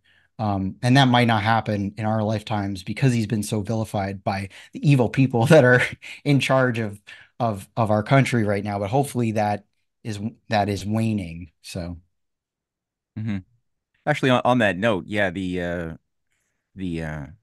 fact that there has been this sort of electric fence mentally put into the minds of so many people in the Western part of the world where LaRouche lived and fought, but there's no such effective electric fence that we've seen that has been sustainable in the minds of cultures in India and China and Russia. And in fact, the deputy speaker of the Russian Duma, not deputy speaker, the deputy president of the Russian Duma, Sergey. Huh? What's that? Sergei Glaziev. Volodin? No, Boganov. Volodin? No. Boganov, I believe is his last name. Forgetting it all of a sudden. But my publisher in Russia just sent me a book on a New Deal in the American system in Russia, co-written by I mean, this is a very, very high level influential figure who's just written a book on the influence of Hamiltonian economics, List, Witte, and the entire American system in Russia, with a look to China and other nations. So you have, and also, I mean, LaRouche comes up prominently in this book. So yeah, and there is a very important receptivity and resonance right now with major leaders, and I'm quite persuaded that the entire Belt and Road Initiative, looking is highly how it has been brought online, how it has been deployed since 2013 when it was first announced. I think is very much influenced, maybe not 100%, but I mean, I think that the influence of the Schiller Institute and LaRouche specifically, as far as his ideas and policy orientation, going back to the 70s, but really especially in the late 80s, early 90s in China, is pronounced. I don't think it would be happening in the way it is had it not been informed by those considerations that were brought forth by LaRouche in terms of how to make this thing happen, how to understand the oligarchy properly and their tricks. So yeah, very, very, very world historic moment that we're living through, very much influenced by LaRouche that a lot of people are underestimating. And the embrace in Yemen by the advisors of the leadership of Yemen of these ideas is also very, very interesting too. So thank you, Monty, for bringing that up. I just postponed my 5:30 to 5:35. So that gives you a little bit more time, Jerry, to have the last word. Go for it. Okay, good. Thanks. Fox, I appreciate your presentation very much. And you keep pounding away this idea of Malthusianism into our brains. It's very good. I just wanted to ask a question about China because I think a lot of people are misinformed about it too. But in my watching China today, they're producing a lot of new nuclear plants. They're increasing their number of coal plants. As well, they're massively increasing their solar power installation and also, wind farms and that. And for some people, it's a contradiction. They can't figure it out. And in my mind, the way I explain it to people is that if you're like China and you're anti-Malthusian, you want to have growth and increase your amount of power, electricity, so that your so-called renewables, like solar power and windmills, is just in addition to your other power to increase it. And I say that because here in the West, we have a different mindset. It's like we're anti-Malthusians. And so we build these windmills, and I call them sunbeam catchers, so that we can shut down a coal plant, or we build them so we can shut down an oil plant. It's not to supplement our energy production, but it's actually to decrease it when you think of it. And I just think of that because your presentation on Malthusian versus anti-Malthusian. So I just wanted your thinking about that, if you think the same way or not, if you have other ideas. Yeah, I totally agree with with everything that you just said. That is the fundamental difference is when we build renewables, it destroys our infrastructure. When they do it, it doesn't. And why is that? They can cover the mountainside with solar panels. They're increasing their solar panels and their renewables. Why are they doing that? Well, maybe for a few reasons, right? Is that it makes them look good on the world stage, right? There's less reason for people the green elites to say, "Oh, see, China's not doing anything." Okay, well, they're building a crap load of renewable energy. Two, because they have the resources to do so. They have the natural resources to build out all this stuff, and they're not afraid to mine for their own natural resources. Unlike us in America, we don't want to touch our pristine land and mine for the resources that we would need to build these things. We want to outsource that to our factory of China, right?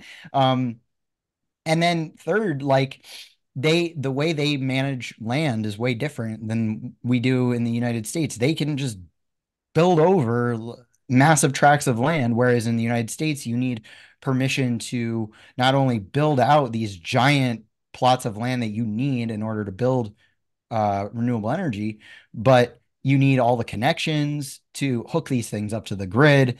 And we have a private property system where in China they are more along the socialist lines of having, the government owns all the property. There is private property as far as like people own their own houses, but the land is owned by the government. Therefore, they get rid of the parasitic class that just holds on to land so that they can't develop it, which is the problem that we have in our one of the many problems that we have in our country. So yeah, I totally agree with you, Jerry. I think that, China, it's so easy to have that knee-jerk reaction. Oh, well, they're building solar panels. Yeah, well, they're also building a ton of coal. They're building a ton of nuclear. They're building everything because they're just building, So yeah. Yeah, on that note, I had a discussion on my show on TNT Radio with a very, very good American patriot, and he shared an unfortunately too common view of China, which he suspects, as most conservative Americans suspect, China is at the heart of all their problems. Right. That China's, part of the logic was, look, China's not even abiding by the COP28 or the Paris Accords. They're just polluting and they're producing carbon dioxide and they're not getting in trouble for it. But we're the ones who are getting in trouble for doing that. And my response was, well, you could look at it that way, or you could look at it from the standpoint that they're using the power of the sovereign nation state that they have to protect their people and remove themselves from things like the Paris Accords that they had formerly got locked into, and now they're out of it. And why aren't we doing that? Like, instead of thinking about it the way he was thinking about it, why not just reframe it a little bit and think, well, why are we allowing our government to stay enshackled to this thing? Or, mRNA, whatever you want, like there's that elements too, right there. And it's not like China hasn't gotten a lot of pressure by the IPCC, the all sorts of globalist institutions or private corporations that have put tons of pressure on them to bend to the will and give up their sovereignty for this, pagan Gaia renewal agenda. But they chose to stand firm. And why have we been wobbly? Not even wobbly. Why have we broken? That's I think a healthier way of looking at the whole thing. So, absolutely. Yeah. But Fox, you just busted out of the water. You annihilated so many axioms. You brought so much context that I adore into this conversation, so much nuance. Anybody who's still holding on to nominalistic logic have to really, I think, take a step back, revisit some of what you just composed again and again. We're going to have this uploaded on YouTube in the next 24 hours. So thank you so much for doing this. Next week, we've got Alex Dimitrios, who's going to carry these ideas into yet another chapter of the story. I'm curious to see what he comes up with. And then we've got John Place and many other great presentations coming up in the weeks ahead. So thank you so much, Fox, and thank you everybody for joining.